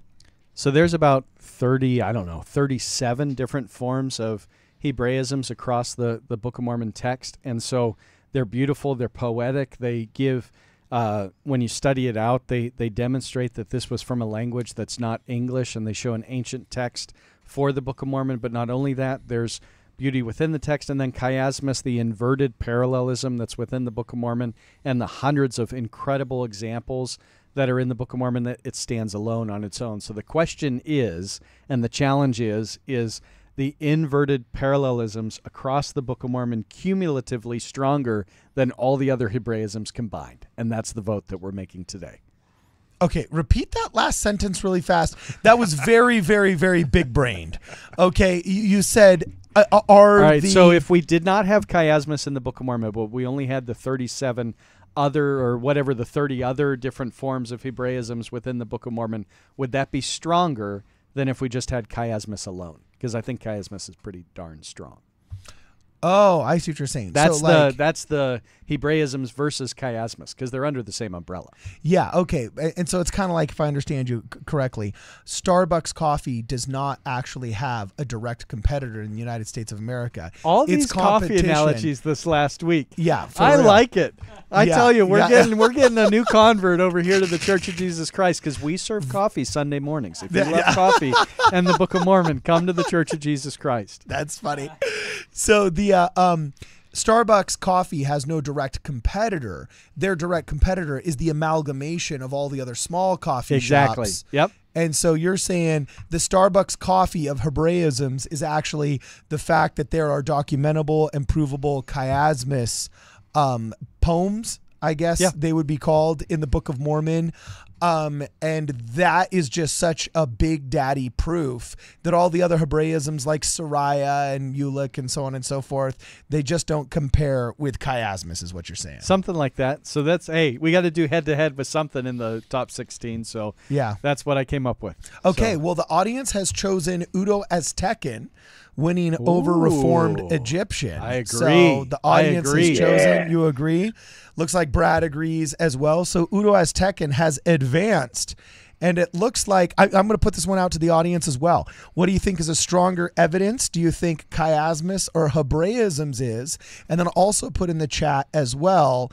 Actually, first put in the chat, do you think chiasmus beats Hebraisms? Okay. And what do you guys think? Do you think, I say just go with chiasmus because it's fun drawing those graphs and it's kind of cool. Plus, in alphabetical order, I'm down with just the C before the H. Also, I don't know what all the other Hebraisms are, so out of simply availability bias, you know what I'm saying? There are some really cool ones. There are some fascinating ones.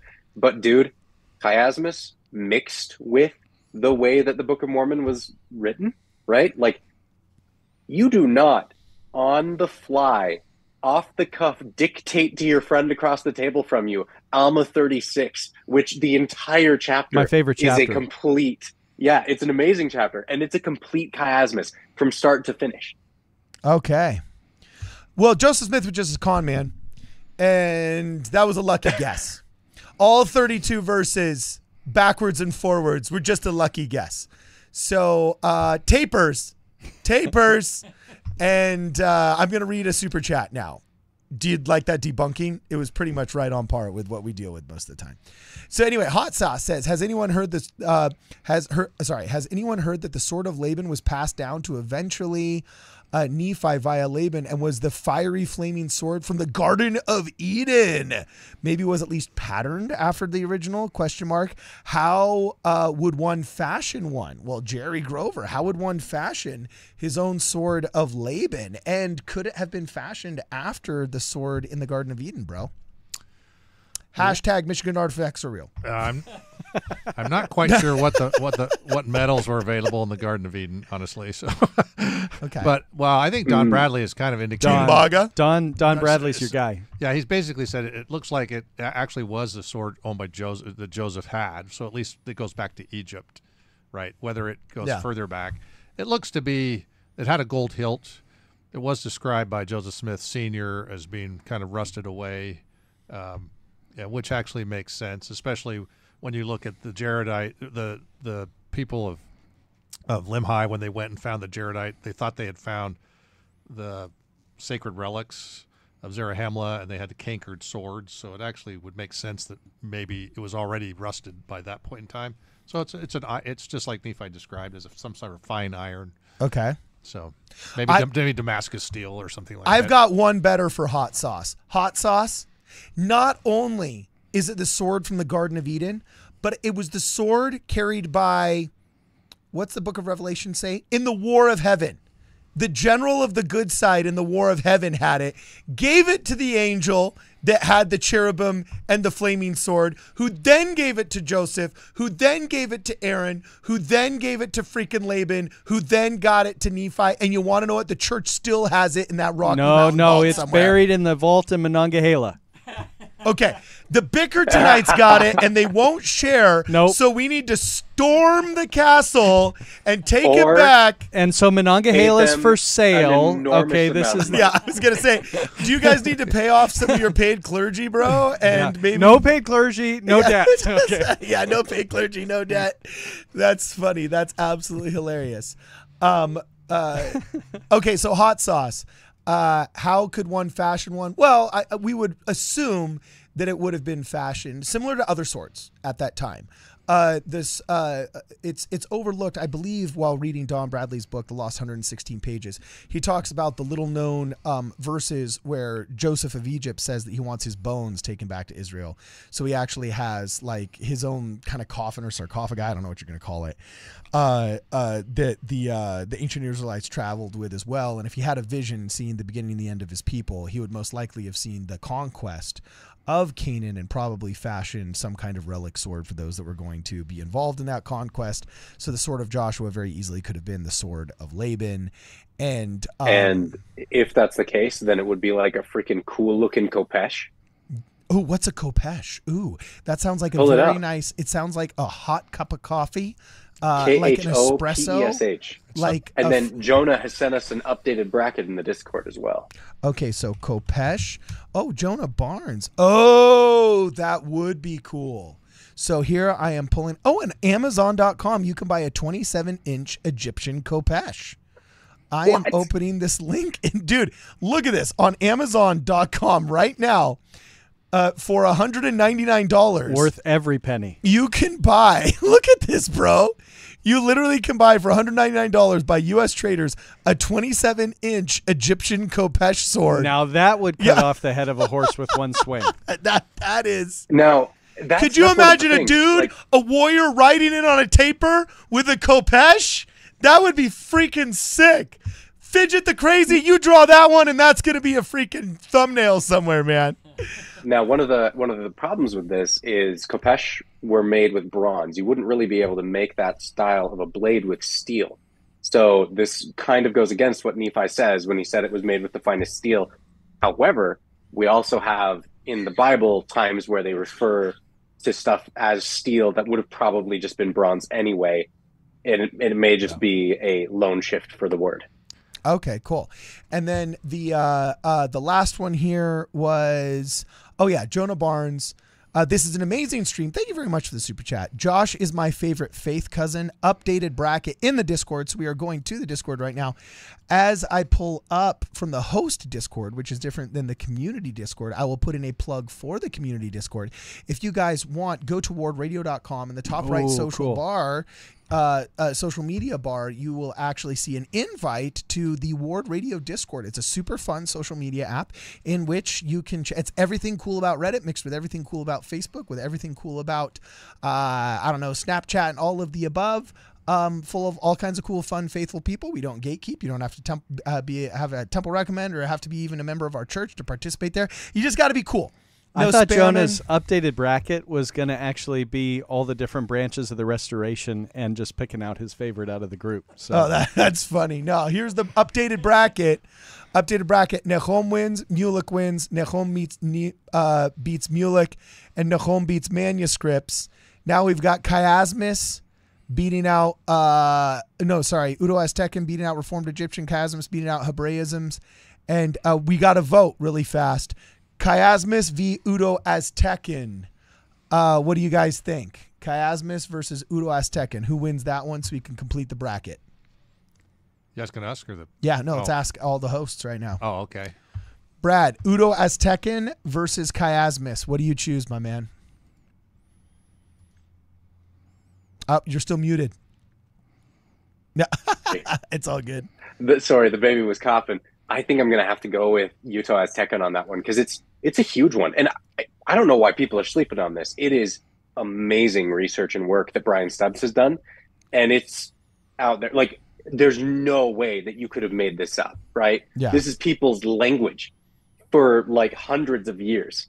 And it's all there. It's so cool. To certifiably demonstrate that there were 2 migrations through language families that show a 30% impact into the area that the Book of Mormon predicts at the right time period, Udo Aztecan is probably the greatest, unveiling of a discovery this century. And so it hands down is underrated.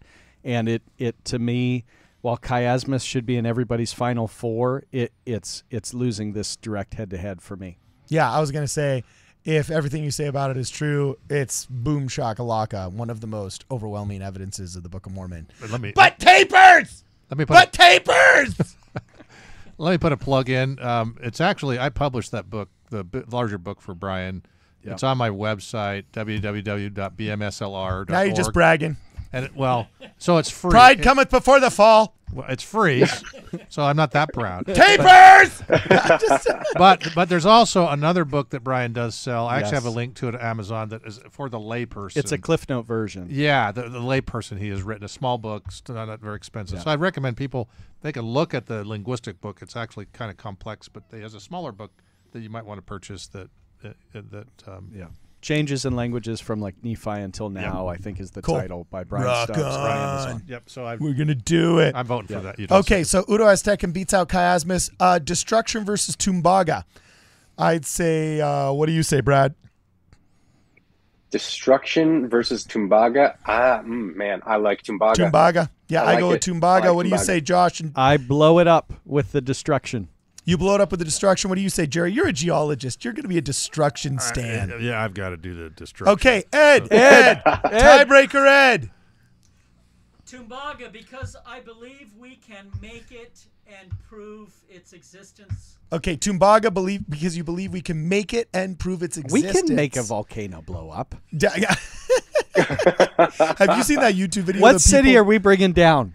Yeah, dude, Mexico City is screwed when that volcano blows up, dude. No, Guatemala City. Oh yeah, that's true. Have you seen the video of those like teenagers that pushed the giant rock into the volcano and like caused an eruption? I'm pretty sure that's like every cartoon movie for the end of the world. Okay, I'll have to look that up. It's pretty funny. Okay, and then so if Udo Aztecan beats out Chiasmus, and then Tumbaga beats out Destruction, it looks like Tumbaga is up against Udo Aztecan. What do you think wins between Tumbaga and Udo Aztecan, my friends? What do you think wins, Josh? Okay. Udo Aztecan wins every time. Okay. So here's the thing for me. Tumbaga is awesome, but we don't necessarily have really solid evidence of it in the right area of Mesoamerica at the right time. There's some of it's more Colombian. So you're a Heartlander. You're a Heartlander. Yeah, because Colombia is filthy Heartlander. No, so because of that like weakness, that tiny weakness in the Tumbaga, I think I'm going to go with the Utah Aztecan as well. Oh, I see. Jerry? I'm going with Tubo Aztecan. Tubo Aztecan. Tubo Aztecan. Tubo Aztecan. That's funny. You're so diplomatic. You're so diplomatic. I just don't want to offend anyone. I'm such a nice guy. I hear you. Okay. Even though I wrote both books. So. Yeah. I'm going with pick your favorite Udo Aztecan's good. I'm going with the Udo Aztecan as well. So right now, the final bracket is between Nahum and Udo Aztecan as the two strongest arguments for the Book of Mormon. That's a great finals, by the way. That's okay. a great finals. We have an updated bracket, so pull that up. Okay, so here was the original bracket. I've got the original bracket right here, okay? And then now we've got an updated bracket brought to you by none other than the Associate Professor of All Things Apocryphal. It looks like Nahum versus Udo Aztecan. What wins in this one? I know my choice. What's yours? Audience, what do you think wins in the showdown, the March Madness showdown of Book of Mormon evidences, the Sweet 16 top evidences for the Book of Mormon? which one wins between Nahum and Udo Aztecan. All right. I want to see what you guys think in the comments below. Speaking of comments, I do want to read one that's really, really funny here. Canudo de Leon, who's been a member for quite some time now. I believe he was gifted a membership, if I'm not mistaken. So if you guys are feeling generous, you can always gift a membership to somebody else in the chat. And also don't forget to renew your membership to this chat, to this channel. If you guys want early access to our videos, such as the Evidences of the Book of Mormon, which we're going to be recording tomorrow, that'll be super fun. We're going to have some of those, and you guys will get early access. Also, sometimes you get early access to the morning shows as well. So anyway, his username is Canuto de Leon. He said Canuto Aztecan. Yeah. Yeah, pretty I sick. like that. I'm digging it. That's the Canadian version of Uto Aztecan. Yeah, that's pretty funny. Okay, so anyway, I'm letting the chat choose what wins between Nahum and Udo Aztecan. We've got 1 for Nahum, 2 for Nahum, 1 for Udo Aztecan, 2 for Udo Aztecan, 3 for Udo Aztecan. Oh no, Nahum and Nahum. Okay, so the first 7. It looks like 4-3. Yeah, 5-3. Yeah, 5-3. Wait. Okay. Okay, Yeah. we need to read this one from Sheba Inferno. Okay. No other success can compensate for failure at Nahum. That is so David O'Mckay. That was so awesome. Okay, well, so it was another one for Nahum, another Awesome, one for Sheba. Nahum. Okay, so it looks like it's about 10-4 in the chat, guys. No, we have certifiable evidence through this research for cross-continental, migration. These are 2 slam dunk wins, but man, listen. There's no Indiana Jones and the search for the 30% verified fractional linguistic Listen, I'm shifts. retiring and I'm hanging my fedora on Uto Aztecan. And Cardin, I've got to say, I think the only reason people aren't all about Uto Aztecan is because this has not been dived into enough. And it's This super one does complicated. not get It's enough. super complicated and deep. You need to understand linguistics and the comparative method And you need to within understand linguistics. movies. Nothing is archaeologically real until Indiana Jones finds it, and then it really actually happened. And Indiana Jones is not finding, you keep mispronouncing it, the Uto Aztecan, okay? And Well- he ain't going to find that in those catacombs underneath the freaking where the Pope lives, okay? Well, one of the words was flint knife, which was used to cut the hearts out of people by the Aztecs. So Okay. So Uto Aztecan has something cool, right? Oh, that's Kind pretty of cool. Indiana Jones, Yeah. Temple of Doom. Indiana Jones and the Temple pyramid. Temple of Doom. Temple of Doom, where he's cutting out his. Yeah. Take that, Lao Che. Rock And it. also, Cardin, let me win you over to the Uto Aztecan side here. Okay. You have Exmos out there who think they have answers to Nahum. What? Now, I don't think they're correct. None of them know what to do with Uto Aztecan. Yeah, it's such a slam dunk. It's These are the so same people. These are tight. the same people. Okay. These are the same people that wanted cops to arrest people for jogging on the beach without a mask in Huntington Beach. So if they say they got an answer to a respiratory illness that has a 99.9% survival rate, if arrest is their answer, all right, then these people don't have an answer, okay, to Nahum, all right? What are they saying? What's their answer to Nahum? Tapers! Tapers! There were no tapers in Saudi Arabia!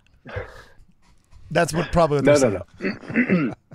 I don't think it's important to get into it here. I'm just saying, if you want something that when you tell them and they look this up, you will see the gears in their head just explode if they try to actually engage with this one, Cardin. Like they don't know what to do with it. Because Uto Aztecan is honestly it's the response to DNA. Because when you're looking at genetic impact coming into the New World, there's things like genetic drift and stuff that eliminate it from even being a testable hypothesis. So reasonably based on the data of population genetics, you probably, based on the Book of Mormon story, could not track those migrations through DNA, but language is the answer. And when it was actually studied by the only professional on planet Earth that had the method down and the knowledge of the language families down enough to do the study. It answered questions that were unknown within its own community based on the migrations that is predicted within the Book of Mormon. It's amazing. Rock on. Cool. All right. Well, we got to do something on, how do you pronounce it again? However Brian Stubbs wants to pronounce it. Utah Aztecan.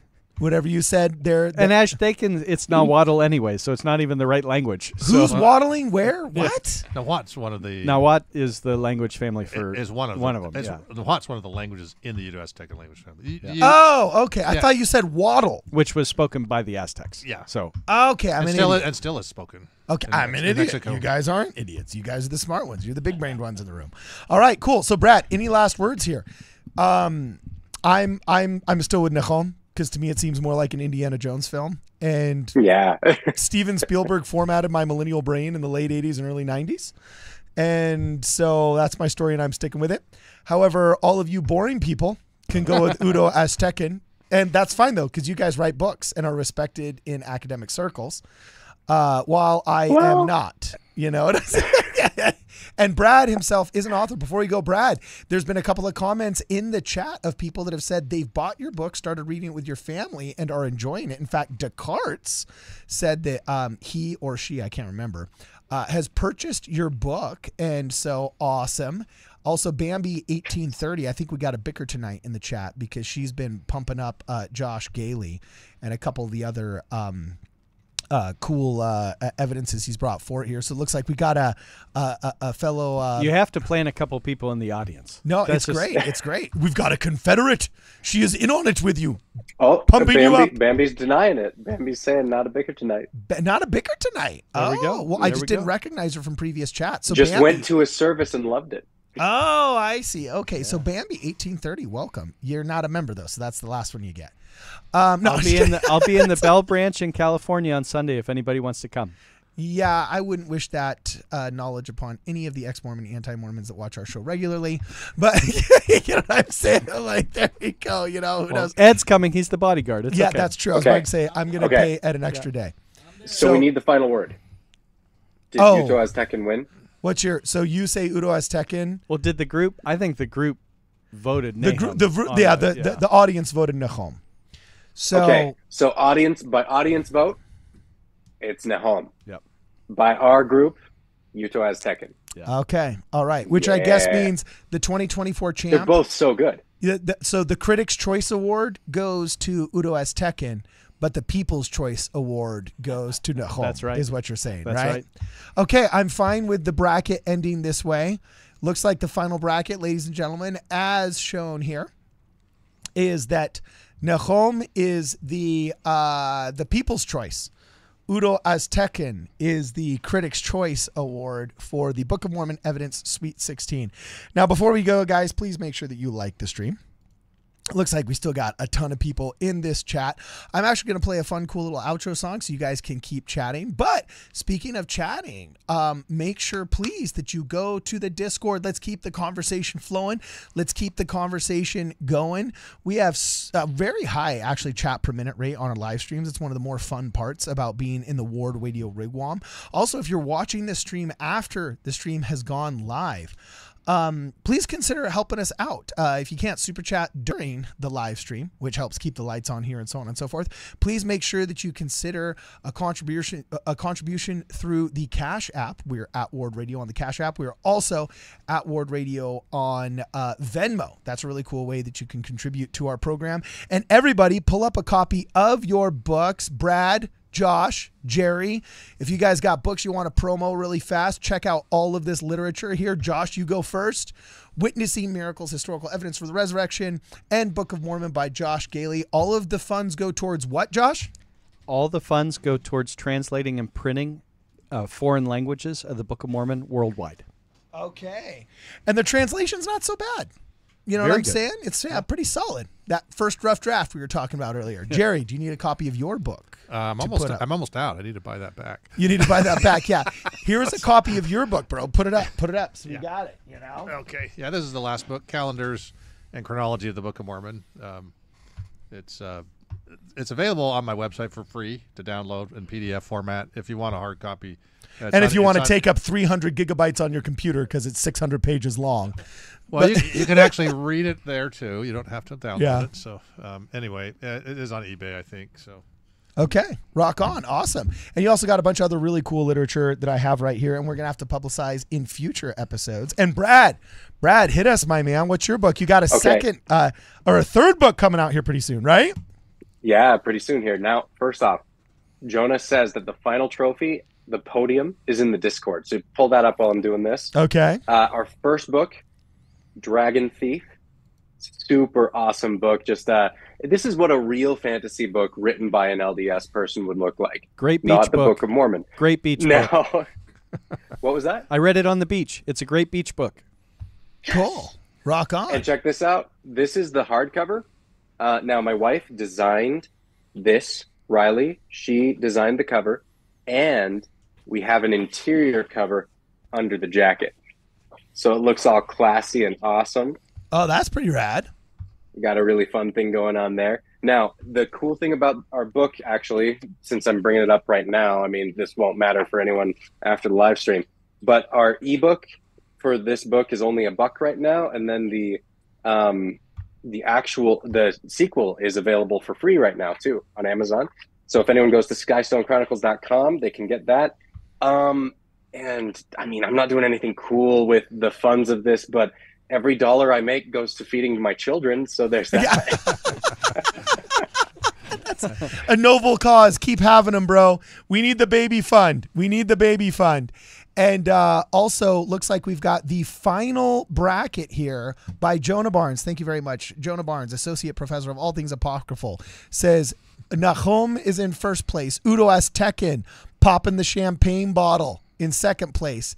And third place is the manuscripts with Joseph Smith, Chad Joseph Smith with the goggles on, glasses on, saying #deal with it like an absolute boss. So anyway, guys, this has been totally awesome. It has been absolutely real, and it has been fun. I don't have a cool book to show off. This channel, I guess, is my book, but me and Jonah Barnes are working on a WardRadio, not compendium, shall we say, but just like Hugh Nibley had his compiled works. We're actually going through the Apocrypha, and he's been writing a really, really cool commentary on the Apocrypha and some of the cool cosmology of Joseph Smith that shows up in some of the apocryphal works and the Dead Sea Scrolls, so on and so forth. I'm sure it's a book that Josh will love to hold high. Sounds like it. Hold high as a representation of the most elevated academic standards of Listen, radio it'll be hosts. in the Sweet 16 next year. Where it falls, I have no idea. Where it falls, I don't know. You know what I'm saying? But actually, there's some really cool stuff in the Dead Sea Scrolls that it's fun food for thought, and it's some of the stuff that we absolutely cherish and love talking about on this channel. And we're going to write some cool books about it and give out some super cool public domain translations of some of these actually surprisingly harder to find and get a hold of translations. The Dead Sea Scrolls, though everybody knows what they are, they're actually surprisingly hard. They're not the most accessible literature out there. You know what I'm saying? It's kind of crazy. What are your thoughts on those? We'll have to get into that in another episode, Josh. You got something to say really fast? What? No, all the Dead Sea Scrolls are pretty much published on a online thing that you can check out now. Well, I know they got the Nag Hammadi library. Yeah. Is pretty well published because they got their own website for it in multiple languages, and you can see the original Greek. But also, when people say Dead Sea Scrolls, we really kind of are, colloquially at least, referring to a lot of the more modern manuscripts that have been discovered. And like, for example, would you say this new scroll found in Pompeii that was carbonized, that they're finally able to scan and read the Greek of, that colloquially that would be called a Dead Sea Scroll, right? Because it's kind of one of the more modern. Yeah, we kind of say that to anything that's modern, discovered after the 40s, man. No. You know, I know it's technically the Nag, that's Qumran and the Nag Hammadi library, but it's kind of like Kleenex. Kleenex isn't just the brand of Kleenex. We kind of consider anything that's a modern manuscript finding, people call them Dead Sea Scrolls now, right? No. No. You don't think that's a thing? I've heard that's not a thing. There's been scrolls found outside of specifically the Nag Hammadi library and the discoveries of Qumran that have been called Dead Sea Scrolls, and like documentaries I've seen and stuff like that. Dude, those documentaries, I don't know what you're watching, but Mostly I don't History recommend Channel them. and Gaia. Well, there you go. No, I'm just kidding, dude. I'm just totally kidding, bro. So anyway, okay, cool. It's all So- ancient aliens. Yeah, dude, for real. So, okay, awesome. Well, guys, it has been absolutely real and has been fun and has been real fun. As always, for this and more, please make sure that you check us out at WardRadio.com. I built a rocket in my basement. I'm gonna fly it to the moon. This supersonic is amazing. You're gonna feel my sonic boom. I'm flying higher and I'm never coming down. Look at me now. Look at me now. Look at me. We brought the funk into this function. Yeah. We show up dressing to the nines. Okay. Now never need an introduction. No matter what, we're feeling fine. I'm flying high and I'm never coming down. Look at me now. Look at me now. Look at me now. Look at me now. I can't stop. I'm never giving up because I'm way too hot to not be at the top. I can't stop.